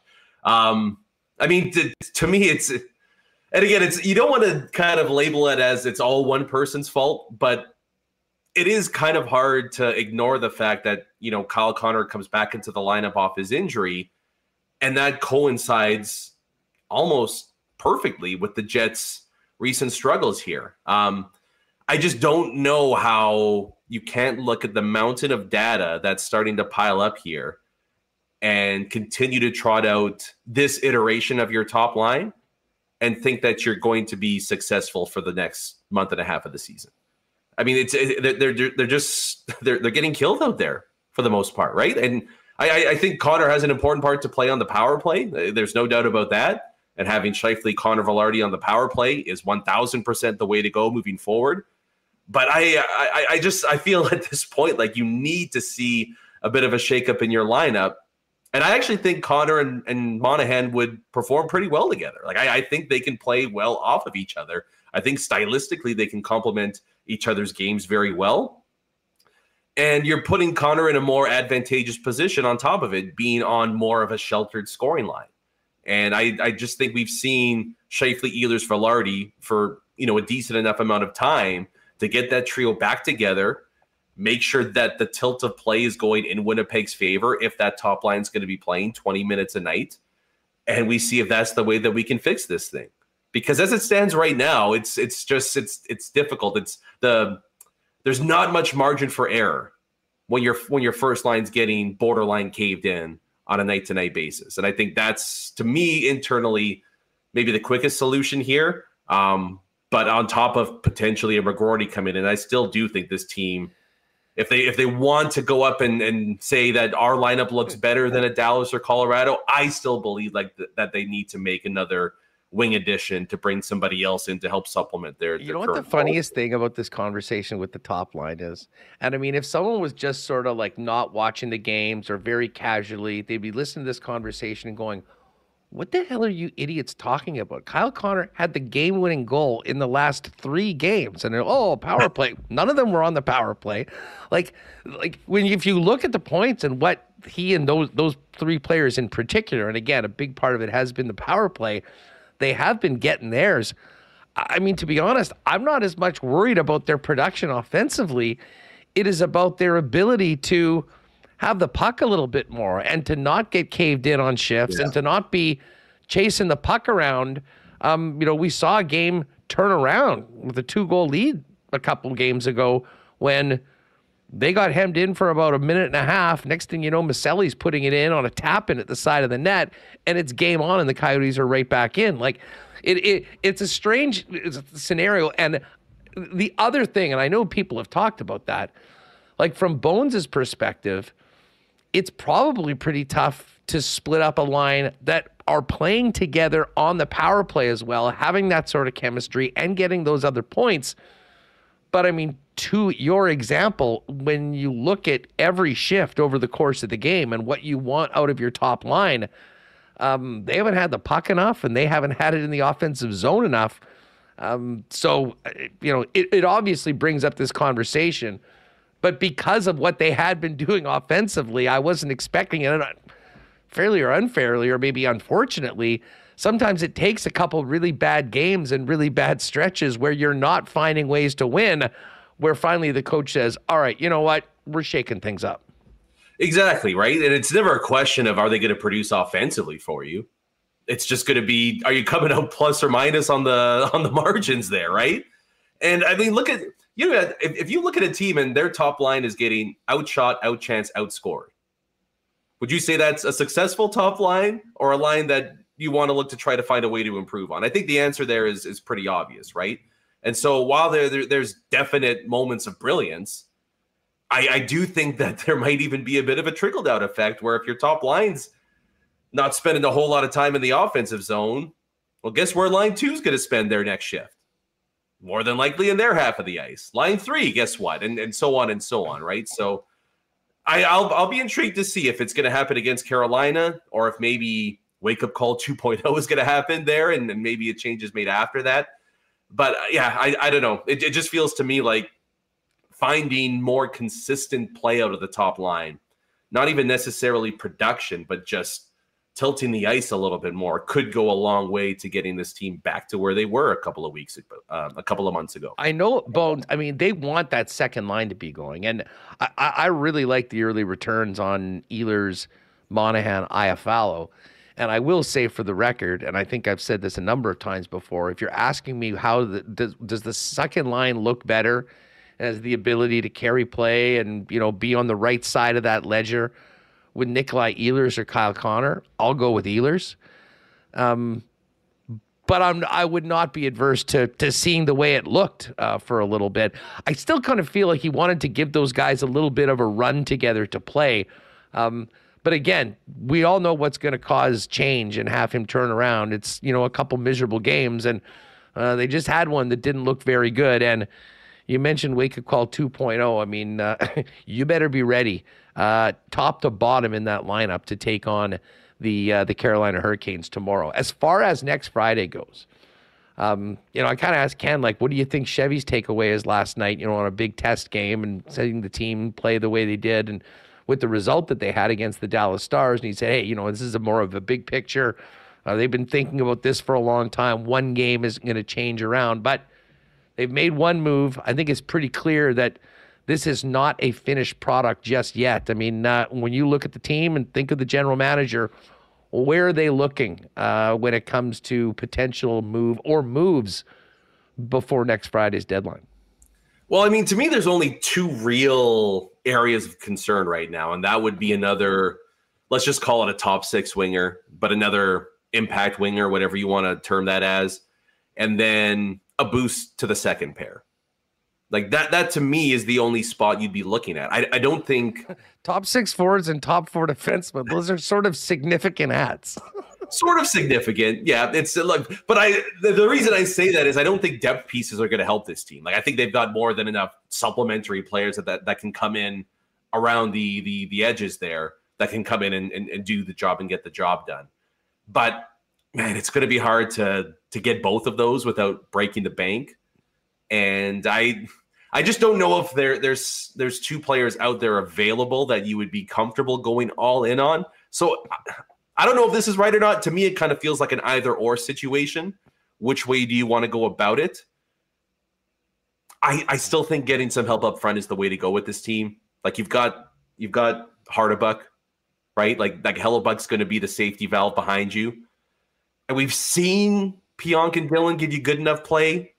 I know the past handful of weeks haven't been all that great, but I just think there still is a little bit of a lack of a clinical finish up front and finding a piece to come in there. I mean, my pick for a long time has been Jordan Eberle. I've been banging that drum. Seattle's fallen out of the playoff picture, so maybe that's a possibility for the Jets. But I'm still pushing my chips towards getting some more help up front. If reinforcements come in on the back end, beauty, let's go. But to me, finding another piece up front and doing that also alleviates the need and the pressure of needing a Cole Perfetti to perform in his first extended playoff action, right? Having Alex Iafallo drop down below further in the lineup, I think would be a good thing for this forward group. So I still think that finding a piece to come in there and then maybe McGroarty on top of that too would put this team in a pretty decent spot going into the stretch run. What's cooking on skates and plates heading into the weekend? Yeah, delaying that too. I'm just delaying all over the place, but that'll come out tomorrow morning. So we'll get a new episode out on the Stars. Some pregame listening heading into Carolina and Buffalo. Rue, great having you on the program, and it'll be a fun conversation next week. We'll chop it up as we head into the buzzer on Friday afternoon for the trade deadline in the NHL. You have a great one, buddy. Yeah, you too. All right, we'll talk soon. There's Brandon Rewucki. Follow him and make sure you're checking out Skates and Plates wherever you get your favorite pods. We're going to open up marbles in about 15 minutes, but we're going to take a step away from the pucks for a minute, but staying on the ice and hit the pebble with Ted Wyman. Briar gets going tonight. And, of course, Princess Auto, proud sponsors of both Team Jennifer Jones and our pal Reed Carruthers, who's going to have Brad Jacobs throwing fourth rocks. Princess Auto, not just the home of the Bombers at Princess Auto Stadium and those great tailgates, but also a proud sponsor of the Players' Cup, as well as a couple of Manitoba's top curling teams. Princess Auto is also the place where you'll find the best deals on the most unique assortment of tools and equipment around. Everything you need to complete the projects on your list or start something new is at Princess Auto. Pop by and see them on Panet Road or Portage Avenue West locations today. And you can always shop online 24/7, 365 at princessauto.com. The gang at Royal Sports is ready for another big weekend. Lots of new merch coming in by the day. on both the Royal and the King Skate Snow and Surf side. But as we get ready for playoffs, you're going to want to head down to check out the biggest and best selection of Winnipeg Jets merchandise in the city. Tons of exclusives you can't find anywhere else. And all the variations of Winnipeg Jet jerseys can be customized with your favorite player's name and number down at Royal Sports. Check out the Bomber gear, Blue Jays getting ready for the season, and of course, hockey, snowboarding, so much more, all waiting for you at Royal, 750 Pembina Highway. And follow them on Instagram as well at Royal Sports Pembina for the latest merchandise drops and sale information. And as we bring in Ted Wyman, hey, if you're thinking about a great spot to watch the game tomorrow afternoon, Sunday night, maybe mix in a little curling as well, what better place to do it than your local Boston Pizza, ice cold schooners, world famous BP wings, gourmet pizzas, and more. And if you are staying at home, you can always get it hot and fresh to your door by ordering online at bostonpizza.com. All right, it's Briar time. Let's bring in Ted for the Ted Wyman Briar preview. Teddy, what's up, buddy? Great to have you back on the program. How are you? I'm good, my friend. Good to see you as well. It's been quite a curling season so far, hasn't it? I mean, if the Briar even comes close to the intensity and the news headlines that came out of the Scotties, it's going to be doing pretty well. Well, you know what? Just quickly, I mean, we haven't spoken this week, so let's go back up to the Scotties. I mean, it started off in a bizarre way with the Brianne Harris ineligibility ruling. Still nothing on that. Carrie Anderson, for the first time in 4 years, didn't win the whole thing. And yet there she was at the end going toe-to-toe, blow for blow with Rachel Homan, who was the big favorite in the event. Jen Jones still thrilling curling fans one more time at the Scotties. It really was an incredible tournament.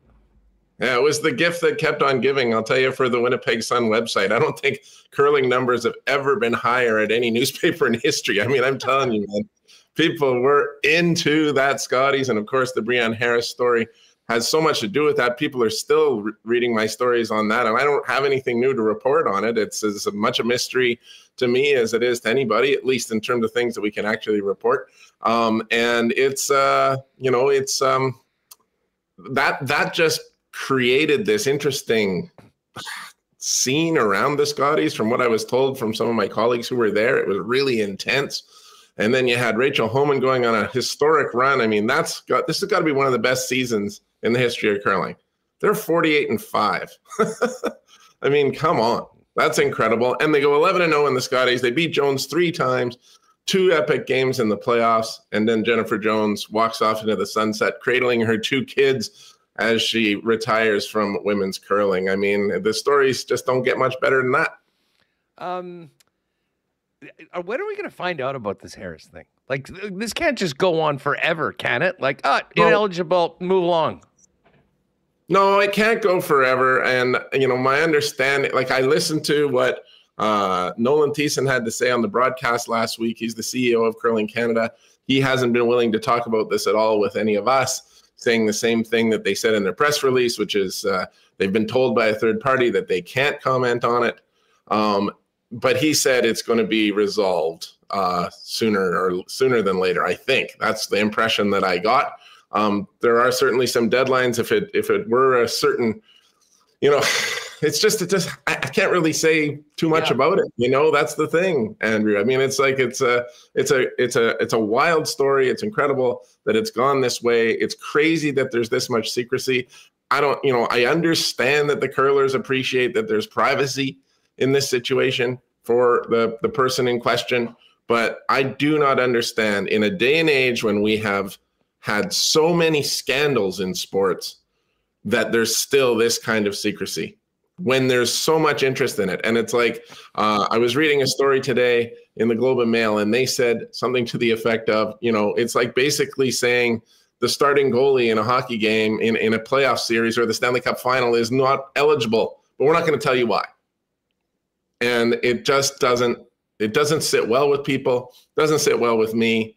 I think this has to be cleared up soon. And I think policies, not just at Curling Canada, because they seem to have their hands tied here, at the higher level, whoever's making these decisions, those policies need to be reviewed. I am a huge fan of Carey and Team Anderson. I was pulling for them. How much do you think that affected them at the event last week? Kristen Rewucki was the all-star lead. She was nails. Absolutely. I just think that they weren't in the same stratosphere all season as Rachel Homan. I don't think they were ever winning this event. Homan was just that damn good. Yep, I really think that. And Jones with her young team, I mean, they've been in the final 2 years in a row. Why is she retiring again? I mean, it's pretty incredible.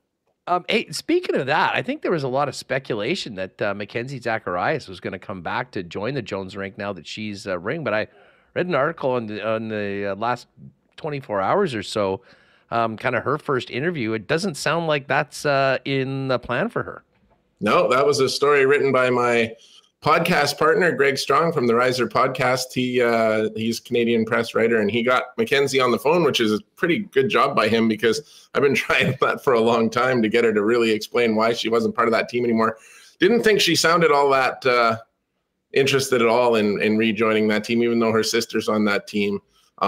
Pretty disillusioned with something that happened as they went on a run to the final of the Scotties last year, and pretty happy with her situation of not being involved in high-level curling at the moment. So I was surprised. I thought she might be coming back too, but I guess that's not going to be the case. All right, let's look at the Brier.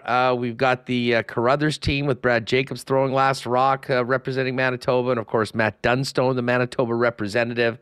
And we'll get into this in a bit over at Coolbet. They've got all the odds. It's still Brad Gushue as the favorite. It seems like certainly by the bookmakers, you've got four top elite teams.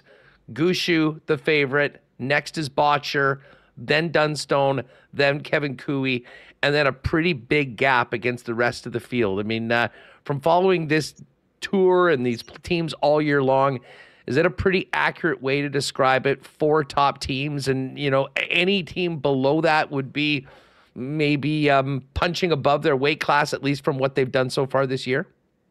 I'd like to say six, honestly. I mean, I think if you're only saying four, you're not including Carruthers, and you're not including Mike McEwen. Mike McEwen's the home team. Saskatchewan hasn't won in 44 years. This is one of their best chances. And I mean, there's nothing wrong with Colton Flash. He had a great run himself as skip just 2 years ago.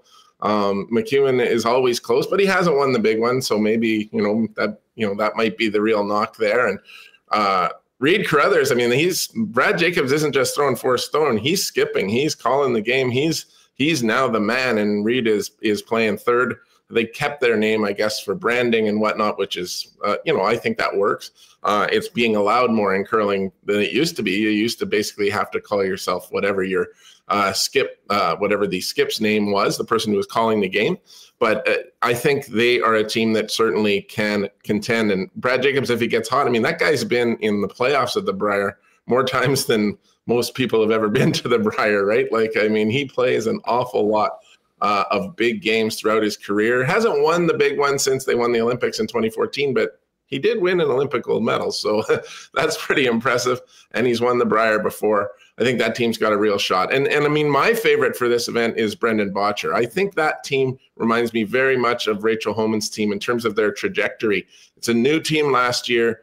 So it was Homan's because they added Tracy Fleury. It takes a little while to build up. That first year sometimes is a bit of a write-off for these new teams. And then they really start to put it together in the second year. And this Botcher team, man, it's built for success. Like Mark Kennedy at third, you've got Brett Gallant at second, you got Ben Hebert at lead. Are there better players at any of those positions in the sport? I mean, it's hard to imagine. They're certainly among the most decorated of all time. And, that's an incredible front end. Mark Kennedy's got to be one of the best vices that's ever played the game. Brendan Botcher's a sharpshooter himself and has won a Brier. They've been the best team in Canada, and that's my pick to win it. I think Gushue will be incredibly tough to knock off, but I do think Botcher can get it done. And Matt Dunstone, don't forget. Obviously, I don't want to count him out because he was great last year too. Well, I wanted to get to the Dunstone rink. Tell us about, their season, and they come in as the third favorite in this event, representing Manitoba. I mean, where is that team at, and what do you think of their chances to go toe-to-toe with those top two teams that you mentioned are at the top of the favorite board? One thing I liked about what Matt said when I talked to him on the phone the other day as he was driving out to Regina, he said that, being pre-qualified for this event is a huge advantage to them. And he pointed to the success of other teams that have been pre-qualified in recent years. And this is who's winning. Rachel Homan was pre-qualified. Jennifer Jones was pre-qualified. The 3 years before that, Carrie Anderson was pre-qualified. Brad Gushu won pre-qualified last year. The year before, he didn't even have to play in provincials because they didn't have them due to COVID. The year before that is the same. You've got teams that are, we're getting in on their CTRS points, knowing all season long that they're going to be in the Brier and focusing their entire season on it. I think that's what Matt Dunstone's team has done, and I think they feel like they're really in a good spot going in here. The only issue is that Botcher was pre-qualified as well. Gushu was pre-qualified as well. Those two teams are so hard to beat. But I think Dunstone showed last year that he's got the game to do it, and he's got the team to do it. They came awfully close, and he's going to win a Brier one day, Huss. I can't tell you which day it'll be, but it's going to happen. Well, hopefully it's next weekend. There'll be a lot of people pulling for him. But you mentioned the Manitoba teams, and it is still like I look at these, we're getting rid of them, I'm like, oh, Saskatchewan, and I forget, like it's just so bizarre that Mike McEwen is the skip of the Saskatchewan team. But to me, the most intriguing team is the Carruthers rink with Brad Jacobs skipping. I mean, you make a great point. Like when he is on, he's as good as anybody on the planet. And I think the knock on that team is that they've looked really good at times and then they haven't looked as good. Like their consistency has been nowhere near the teams at the top. But can you put that together for 10 days in Regina? Well, they seem to be able to do it at the points bet. So, I mean, they've won the points bet twice. One time it wasn't with Brad Jacobs and one time it was. But they're not they haven't been as consistent as the season has gone on. And there's been a lot of change within that team over the last few years. They had Jason Gunlickson, then he's out. And then they played with three in the Viterra Championship last year, and then they went into the Brier with a replacement player. Then they bring in Jacobs. Then they switch Jacobs to Skip. I mean, Reed Carruthers has gone back and forth from Skip to third about 5 times in the last 5 years. He did it a couple of times when he was playing with Mike McEwen as well. So they need to really find their lane and stay in it, I think, when it comes to what the makeup of the team is. And then we'll see just how far they can go. But certainly they have the opportunity to get hot right here, right now. And I'm not counting them out either. I mean, obviously you have to pick a winner. And I think Botcher is just that little bit better than everybody else. But we haven't even mentioned Kevin Cooey. And I mean, he's 49 years old, just like Jennifer Jones. He's still one of the top sharpshooters in the game, and he's got 2 of the best young players in the country on his team in Tyler Tardy and Jacques Gauthier, who are cousins, by the way, in case you guys didn't know that. But they are, Jacques from Winnipeg and Tyler Tardy from BC, and they have formed a really excellent team there with Kevin Cooey and also Carrick Martin, who's an excellent sweeper at lead. So no way am I counting that team out either. I talked to Brad Gushu yesterday, and he said it's as wide open as he can remember. They love the fact that the top teams, the top 7 teams in the country are there, despite, having to use provincial representation still in the Brier, which is a good thing. It's good that it's still happening. But they're managed to find a way now with the CTRS teams and the expanded field to get all of the top teams in there. And you can pretty much say any of those top 6 is going to get in there. And Brad Gushu even mentioned Aaron Sluchinski out of Alberta as being a dark horse contender.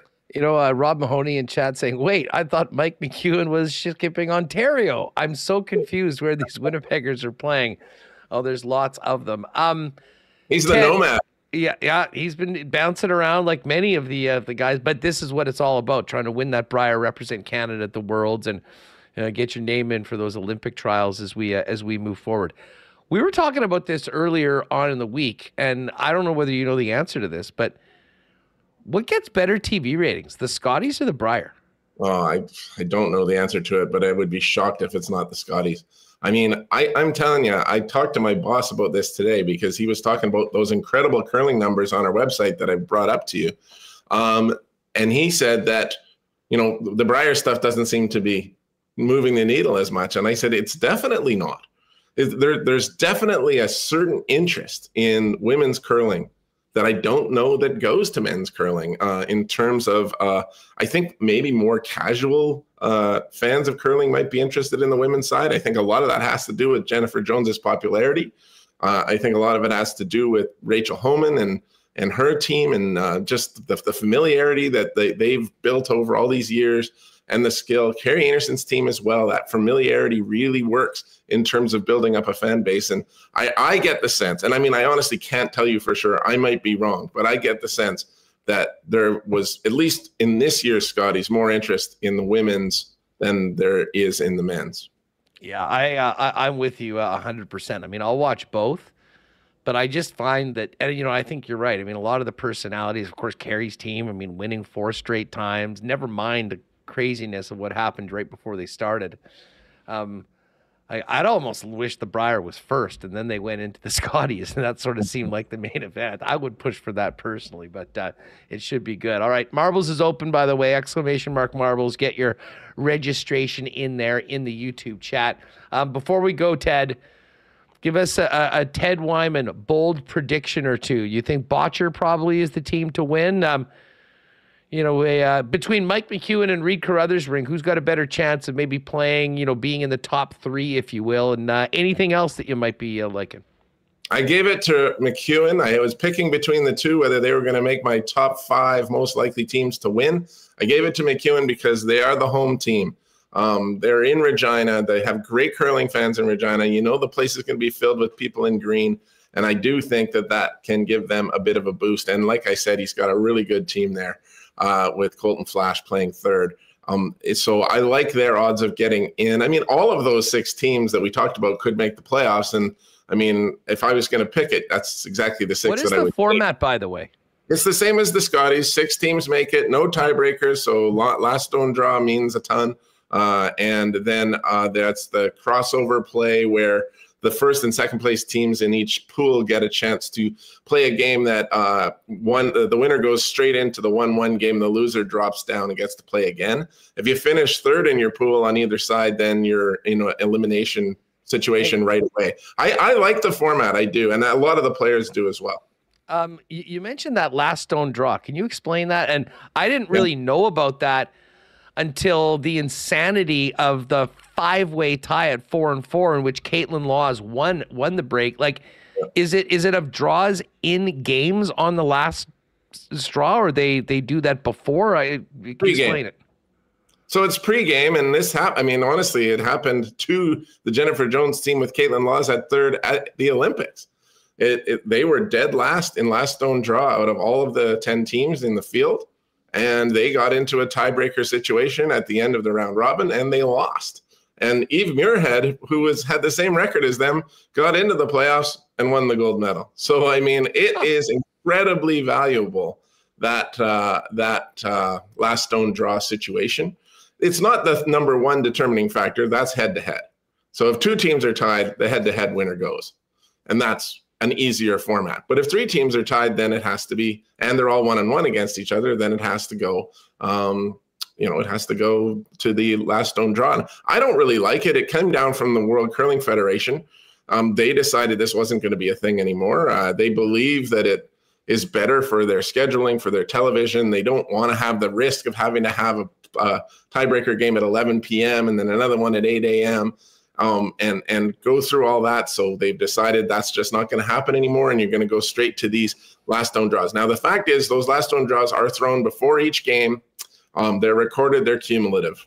So if you think at that, as Jones's team did at the Olympics, you really put yourself in a bad position. But Caitlin Laws had the very best last stone draw cumulative results at the Scotties, and therefore she comes through in a 5-way tie. So you cannot, in my mind, downplay the importance of those last stone draws before games. And to be totally honest, it's kind of surprising to me that TSN doesn't even show them. I mean, like, maybe that's the just thing for the casual fans. You're like, we have no idea what's going on. Yeah. I mean, rather than show the first few rocks of the first end, why don't you say, here's what happened with the last stone draw, And now we know sort of who is in the lead and who's having the best run. I think they're crazy not to show it. It would make people more interested in watching the early parts of the game. And honestly, they need to make that more clear to people what those standings are, so people can, know what's coming. Because as you said, you were surprised when all of a sudden there was a 5-way tie and this is what happened. Yeah, I had no idea. I've been paying attention to it because I guess they don't see it. And I'll say this, TSN does an amazing job, putting on these bonspiels and televising things. That's the one complaint that I would have. But by the way, Vic Rauter, a game in full effect last week in the Scotties. I mean, our pal Vic still has it. The smoothest there is, and great people around him as well. They do a fantastic job covering curling, and I am not suggesting anything other than that. But to me, if these last known draws are going to be this important, you may as well show them. No doubt about it. Hey, listen, Ted, always great having you on the program. Just before we go on the way out, not curling related, I know you spent a lot of time on the Bomber beat for the Winnipeg Sun. Just really, really sad news about Craig Rowe this week. I mean, kind of came out of the blue, shocked a lot of people, myself included. I mean, he was such a big part of that 2019 team that broke the Grey Cup drought here. Just shocking for such a young man, a healthy, talented football player to be gone so early. Happening the same week as, of course, the memorial for the legendary Kenny Plain. Yeah, I couldn't believe it when I saw it. And one of the reasons I was more shocked than maybe I would have been, is because I follow him on social media, and he was posting things about his defensive line university just a few days before this news came out. So I had no idea that he was as sick as he was. I think a lot of people didn't.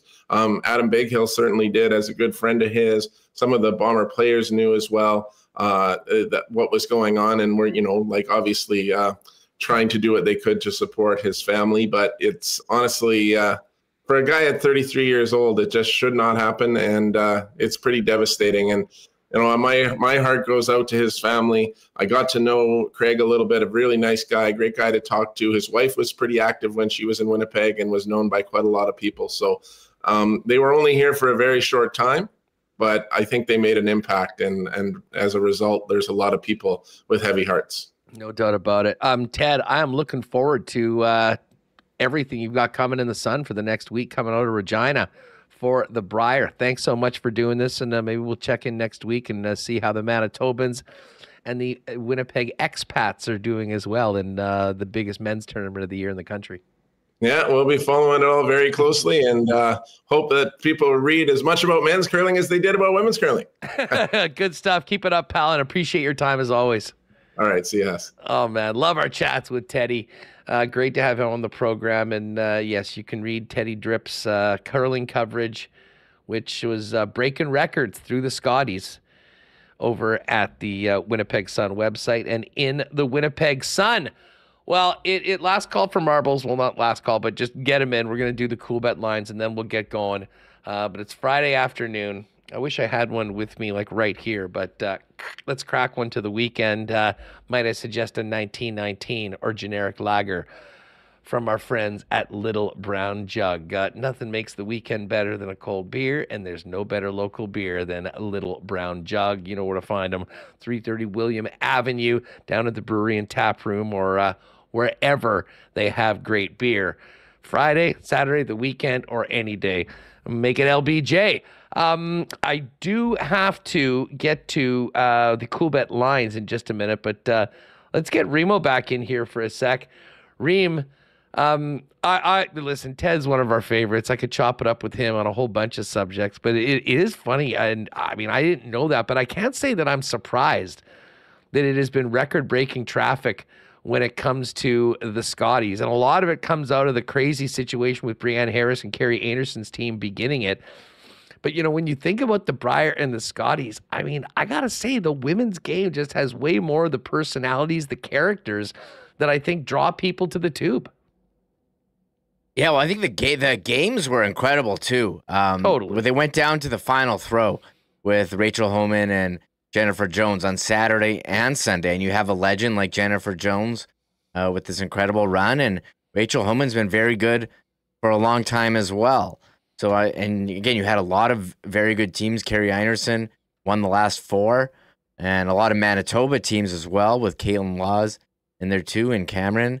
So I can see why at the Winnipeg Sun you would have a lot of interest. And as far as ratings go, I can't really find anything. Usually TSN puts out a press release after every win, patting themselves on the back, saying how many people watched it. I mean, everyone does that. The proverbial Barry Horowitz, including us. We'll be putting out one of those next week for our 3-year anniversary, yes, letting everyone know what we're doing here. But Devin Haru, who follows curling and Olympic sports for CBC, he said in 2019, this is what he tweeted in 2019, that the average viewership for the Brier was slightly over the Scotties, but in the playoffs, the women had slightly more.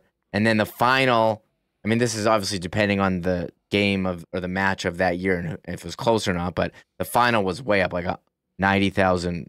Just over 100,000 more for the Scotties final versus the Brier final. But I don't know what the match was in 2019. If it's not close, like you're not tuning in all the way to the end. And in the Scotties, it was, at least this year, went down to the wire. It was incredible.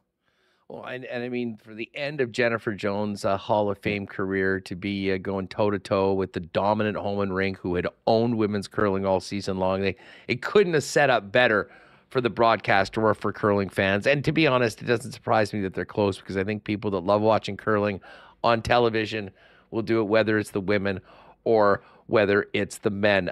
Let's do a little pivot over to the Coolbet lines for today. And I'll tell you what, gang, if you want to get in a few bets on the Brier, Coolbet has you covered, and you'll need to do that before 6 o'clock tonight when things get going. I sort of alluded to this when talking to Ted, but here's how things shake out. This is to win the event. Brad Gushue, representing Canada's Team Canada for the defending champ, are the favorites at plus 150. Ted's pick, the Botcher Rink, is plus 185. Matt Dunstone from Manitoba, plus 330. Kevin Cooey, plus 525. And again, that's kind of what I said. There's like 4 teams and there's a gap. There's a huge gap in odds. But if you're looking to maybe throw a Hail Mary, Mike McEwen in Saskatchewan, who Ted thinks are very capable, 26-1, and Reed Carruthers representing Manitoba with Brad Jacobs skipping and throwing the last stone, 28-1. Ontario's 30. The other Alberta Schlesinski rink is 35-1. Then we go to BC 200, Quebec 400, and everybody else a miracle, if you will. You can bet a team to be champion, top 2, top 3, or top 4. There's also the numbers on qualifying from pool play. The Carruthers rink is minus 125. Mike McEwen in Saskatchewan minus 152 on that. Obviously, huge numbers for the others. You can bet province of winning team. Alberta's at minus 104, and you get the 3 teams, but specifically the Cooey rink and the Botcher rink. Manitoba, which includes both the Carruthers rink and Matt Dunstone, plus 280. We've got the exact final matchup. I think I'm going to look at the... I like the... And again, this is fading Gushue a little bit, which is tough, but you don't want to go with the chalk. A Botcher-Dunstone final at plus 385, I think might get a little sprinkle. There's total over-unders for all the teams in the pool play. They've got so much. Our guy Hot Dog over at Coolbet does an incredible job at handicapping the curling. So if you do want to throw a little wager on the curling, get over to Coolbet. Use the promo code WST if you haven't played there before for a 100% bonus up to $200 on your first deposit. As far as the NHL tonight, there's 3 games. The Coyotes, looking to finally get a win, are in Ottawa. Arizona, I believe still without Clayton Keller. They're plus 160. The Sens are minus 190. Huge game tonight in the East. Philly at Washington. Washington desperately needs this game. They could get to within 4 points of the Flyers with a win. A regulation loss for Philly would put them 8 clear of the Caps. Washington's a plus 117 home dog. Philly minus 138. And then the final game tonight, the Devils, who just rocked the Sharks the other day, and the Ducks and Sharks played last night. Devils are in the Duck Pond to take on the Quack Attack, minus 264 for New Jersey. Anaheim, plus 220. We do have odds for the Jets game tomorrow already. And the Canes are minus 143 favorites. The Jets are plus 122 underdogs. Again, Hellebuck going for the Winnipeg Jets tomorrow. And then the Jets will take on the Buffalo Sabres on Sunday. Sabres coming off a nice OT win in Tampa last night against the Lightning. But a big, big day of games tomorrow in the National Hockey League with we got 5, we got 10, 13 games in total. Kicking it off with the Jets and Canes. And I still can't get over that start time, Remo, 11:30 a.m. Yeah, it's great. What do you mean? Are you going to have breakfast with the Jets? Well, I will. Breakfast, right? 11:30, or does breakfast cut off at 11? Well, it depends. Are we talking McDonald's, like fast food, or just in general? It's the brunch hour. It's definitely. I don't know if the grill works after 11. We'll have to find out. No doubt about it. All right. Well, it's 3:00. Let's do some marbles to finish this off. Schickster exactly. Jets brunch. I know some great comments in here on the curling. Homan has the heel game face, and it's off-putting. Yeah, hey, she's the ice queen. She's locked in. Maybe not as warm and fuzzy as some of her other compatriots, but I mean, this is high-stakes sport. There's a lot on the line, and I'm sure she had a big smile on her face after they won. That's for sure. They had the party hats on in the hotel room after. They did. They were firing it off, emptying a few bottles of wine with the squad after they finally got back on top of the Scotties. Let me see if I can find that picture. Yeah, they were ready to go for sure for that post-game part. Oh, here. And those hats that they were wearing that said rocks on them, actually made by a guy. Yeah, there's Rach. Yeah, she was enjoying it, that's for sure. That rocks hat is made by some guys that are big curling people and trying to build rinks down in Texas, I think, of all places. Olympic sport, international sport. It's growing. We just happen to be in the hotbed of it right here in Manitoba with so many incredible curlers representing our province, both on the women's side and the men's side of it. Yeah, hopefully they can have some success at the Worlds, but we are tuned into the men now with the Montana's Briar. Montana's. Shout out to Montana's for supporting curling. Mm-hmm. I don't know what happened to Tim Hortons, but don't know what. Yeah, shout out to the Scotties too. I got a lot of Scotties Kleenex here too. Costco pack. That's. I've been telling you, you got to teach Evan about curling. Get those toilet rolls out and do it like they do it on the ad. Show how the kids work, making it happen. All right, let's do this. Marbles time on WST. Okay. Let's get Tristan Rivers, and then you can fire it up. But sure, let's give us a good one today. Random spin of the Tristan Rivers Marbles theme wheel today. Oh man, on WST. Oh sure, I'll do this one here. Ready? Yep. It's Friday. Another week of work on time.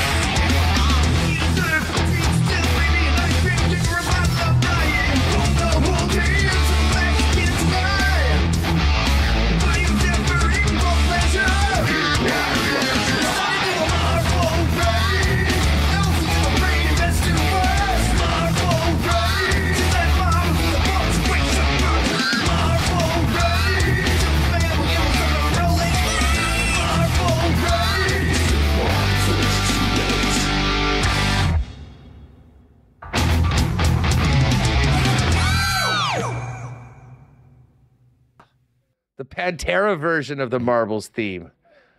All right, how many we got today? Yeah, well, Pantera was just here. I think it was last Friday, so I had to throw that one on. I missed the opportunity. And were you at Ice Cube earlier this week, Huss? I wasn't. It was right smack dab in the middle of those games, and it was an off night for me. I did have a bunch of friends in there. Interested was Bruce. I'm sure Issue Boy Bruce was there. Anybody else taking the Ice Cube show? I had a lot of friends there. My Instagram feed was just full of Ice Cube stories. Everybody seemed to be there. It would be great. And you know what? While you get this ready, Check this event out that's coming to Winnipeg. This was just announced this morning, and it is happening at the ballpark on Saturday, July 27th. This is going to be one of the great events of the summer. The Tacos and Tequila Festival, featuring tacos, tequila, and throwbacks. I'll just read this up. Step back into the vibrant era of 90s and 2000s hip-hop as Winnipeg gears up for Tacos and Tequila Festival, presented by the Winnipeg Goldeyes and Social House Entertainment.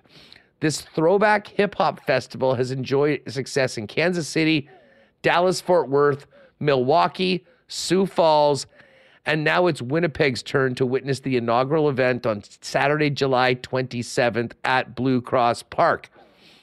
This exhilarating event will showcase live performances from world-renowned hip-hop artists such as, get this, Little John, Chingy, Chamillionaire, the Yin Yang Twins, Paul Wall, Mike Jones, DJ Ashton Martin, and more to be announced. It is an 18 and up event, and you'll enjoy live performances from hip-hop legends, the area's best taco chefs, handcrafted margaritas, a tequila tasting lounge, Lucha Libre Wrestling. What? Lucha Libre Wrestling, a Chihuahua beauty pageant, a salsa and queso competition, art installations, photo ops, and more. This event is going from 3 p.m. to 11 p.m. at the ballpark, Blue Cross Park. Tickets are going on sale today at tacosandtequilawinnipeg.com. And I guess this Social House Entertainment's a group out of KC that has been started it there, putting on some other spots. So it's coming here. Count me in on that. We're going to have to get in touch. Maybe we can do a little promo for them and get some tickets for some WSTers. But honestly, Reem, you hear a bunch of these summer events and, that sounds pretty cool. I am so in on this. Wow. Yes, we need more of the. I've seen a couple of these throwback festivals. I know there's a massive one in Vegas. And yes, Lil John. Lil John. People are getting on you for your pronunciation. Sorry, that's right. I remember you correcting me back in the old days, the old 1290 days as well. Actually, it's Lil John. Lil John. And if you don't like tacos, and there's also Neil Young too got announced at Blue Cross Park. Shout out to Yin Vivian, July 6th. Neil Young's coming there. This is probably sacrilegious to a lot of people listening. Obviously, Neil Young's a legend. I'm 10 times more excited for the Tacos and Tequila Festival with the Lucha Libre and everything than the Neil Young show, to be perfectly honest. I mean, is Neil Young gonna have Lucha Libre wrestling at it? I don't think so, Huss. So I think awesome. More outdoor events. I see a lot of these in states, like music festivals becoming a big thing. But you gotta have more, and I think this is what that is. And cool that one of these is here with great artists like Lil Jon and Chamillionaire and DJ Paul Wall. It's pretty awesome. Yeah, and also tacos. We love tacos. Well, for sure. And I'll tell you what, I think I had about a lifetime's worth of margaritas when I was down in Mexico. But handcrafted margaritas right there. And you know what? Just the opportunity to see Chingy sing right there at the ballpark is going to be it could be a moment that we will never forget. So anyway, Tacos and Tequila Festival Winnipeg, check it out, and stay tuned. Maybe we'll be able to make something happen for WST because we're definitely going to be there. We'd love to be a part of it. All right, let's do some marbles and get this weekend officially underway, so I can go crack a little brown jug. Yeah, let me just get these names settled in here. We got a lot of names in us. 250 names. Oh, baby. By the way, just as a reminder, gang, we do have a WST hoodie for our winner, but you do have to be subscribed to the channel. So if you have not already, hit that subscribe button on YouTube. It's completely free, helps us grow the channel. And please, if you haven't already, if you're with us right now, hit that thumbs up as well for today's episode. Yeah. I'll also say subscribe to our newsletter too. It is in the it's in the comment section, or sorry, it's in the description, or at winnipegsportstalk.com if you're listening to the podcast. We do send out a weekly thing saying, hey, this is what you may have missed if you don't tune in every day. I know a bunch of people at the event yesterday saying they do appreciate you giving the heads up. So like this week, if you missed, I don't know, Alex Campbell from the Winnipeg Seabears, that was a great conversation. He was awesome. He was, we're pumped for Seabears. You and Murat, just, a lot of today about the Gary Bettman appearance. So there were some great conversations that happened throughout the week. So make sure you're in on the mail list, and we'll, do give away stuff on there as well. So winnipegsportstalk.com. And scroll down to the bottom. There it is. Beautiful. Sarah Doltz just subscribed. Thanks, Sarah. Great to have you here. I hope you're in on the marble race. And we will have some other opportunities for Moose tickets and AEW tickets. And if you missed it earlier this week, I know we've been all fired up for AEW coming in on April 10th. It's been pushed back to the 1st of May. So your tickets, anyone that's won tickets already, they're still all good. If you do need to, if you bought tickets and you can't go that date, you've got a few days, I think, to refund them. But let's fill that place for AEW coming up on May 1st, and stay tuned to WST for some other options to win tickets. Lots of interesting. Matt Hyman, say Chamillionaire again. Yeah, it's Chamillionaire, Huss. Chamillionaire? Yeah, well, you said Chamillionaire. You said, okay, that's why I was laughing. You said Chamillionaire and Little John, and Spency's like, that sounds like my mom.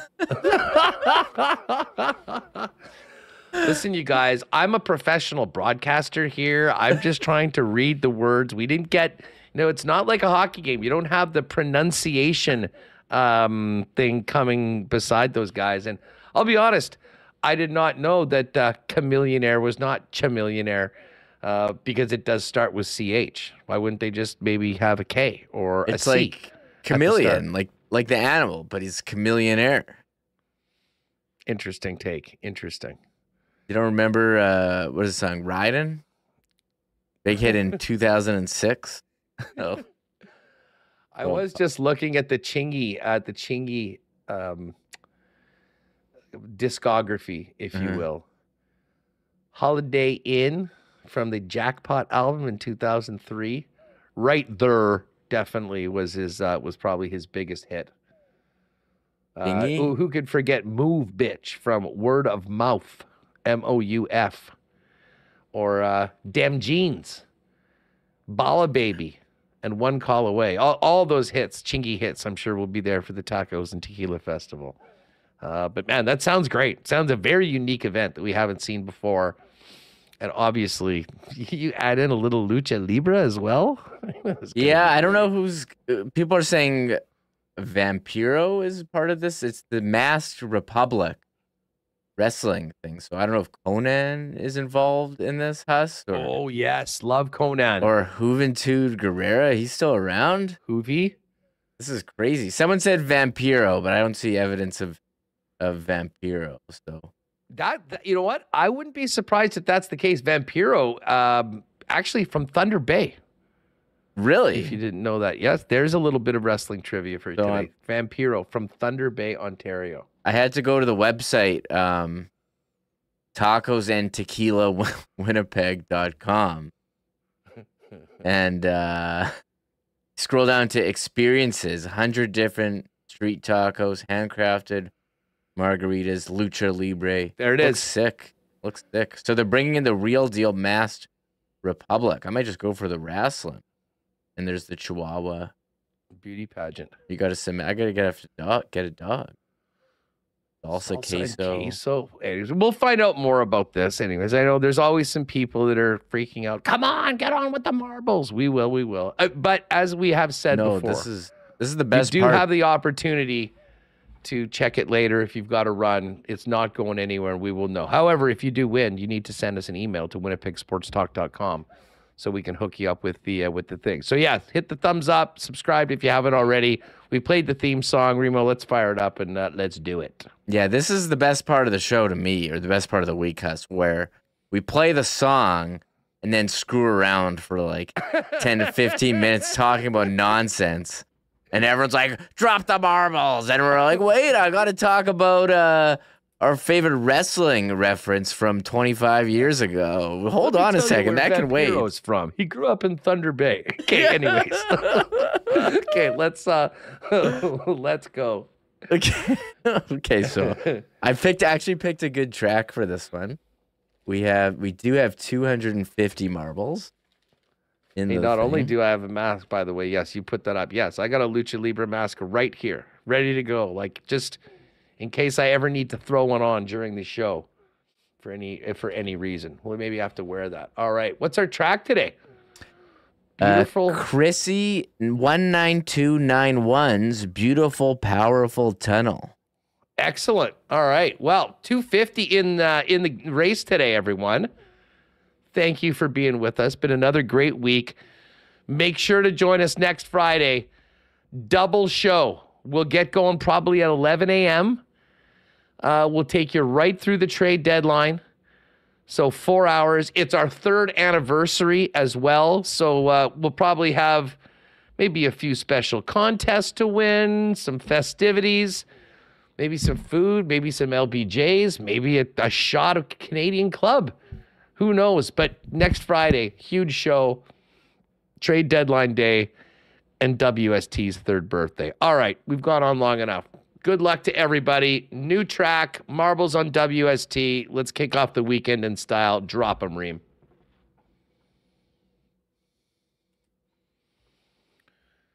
Here we go. I like these drop-ins. Ben Dover with a great early spot. Ben Dover on the right side. Larry Eloy looked like he had the inside track on the left side of this one. And it is Ben Dover, our leader. Really nice start for Ben, or Mr. Dover. Dover, and then, here comes the sheriff, Gregory Liverpool, although Gregory just got held up. Not sure what happened. Brody. All right, here we go. It's a nice, you get shot up into one of these 2 tubes. And we've got action on either side. Larry Eloy's on the right.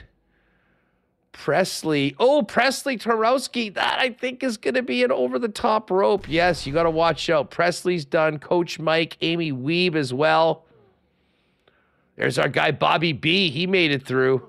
Bobby B is actually the winner. Jay Miller just took a bullet right now. Oh, Amanda. Amanda's looking good. She's had a couple of rough weeks. This could be the time when my friend Amanda gets right into the mix. She'll be ready to party tonight if she can ever win this marble race. It's been the elusive title that is missed. All right, Bobby B, Brody, Leslie Mitchnuck, all in the mix. All right, everyone is sort of stopped together. This is going to be, we'll see when it opens up, but there is a big group of marbles all coming in at the same time into this next very interesting, Earl James, Elias McCracken, Chris Fadoon. Chris has made it down first. Great track. Oh, Amanda's in first now all of a sudden. Could this be a Friday Marbles miracle? So many close calls. Could this be it? I think Amanda is in first place right now. Mike wins now there. A whole bunch of... All right, here we go. It is Amanda in first, Chris Fadoon in second. Going into this next tube, our leaders are 1 and 2, neck and neck, either side. Now going into the next tube, who will it be? We are coming right down to it. Amanda and Chris. Amanda and Chris. Who will get in there first? Looks like Amanda's got a very slight lead. Could this be the day? She did it! She did it, everybody. Oh, my God. Going to be partying at Win City and in the south side of the city today. Amanda has done it for the first time, won the marble race. Congratulations. Wow, what a story, and what a great race. Amanda first, Chris Fadoon second, Mike Wynn, shout out section 316, row 1 in third, Lauren Gradden, Lock Shopper, VR Montenegro. What's up, VR? Top 5 performance. That's amazing. Cigars for Everyone, Kathy Crossan. Hi, Kathy. 7th, Leslie Mitchnuck, Ryan Kivens, and B.A. Split as well. You know, I've given Amanda some heat for some poor performances as of late, and she steps up and wins first place out of 250 marbles today. Oh man, this is it was a great race. An awesome track, Remo. That was something. I had to test a bunch until I found a suitable one. And Amanda writes, "Holy shit!" 3 exclamation marks. It happened with 3 exclamation marks. So shout out Amanda. Yeah. Hey, another loyal WS tier and marbles contestant finally gets her day in the sun. Very happy for you, my dear. Good stuff, man. Great track, great finish to the show, and let's hope maybe the good vibes from Amanda's win can get on to the hockey club tomorrow with that early start against the Canes. And then right back at it against Buffalo. And I will say this, Reem, when I was looking at the schedule, even with the wins, this was a little trip that did sort of make me nervous. We knew the Jets had trouble with Dallas earlier in the year, although I was quite looking forward to seeing maybe if they could get the better of them. That didn't happen last night.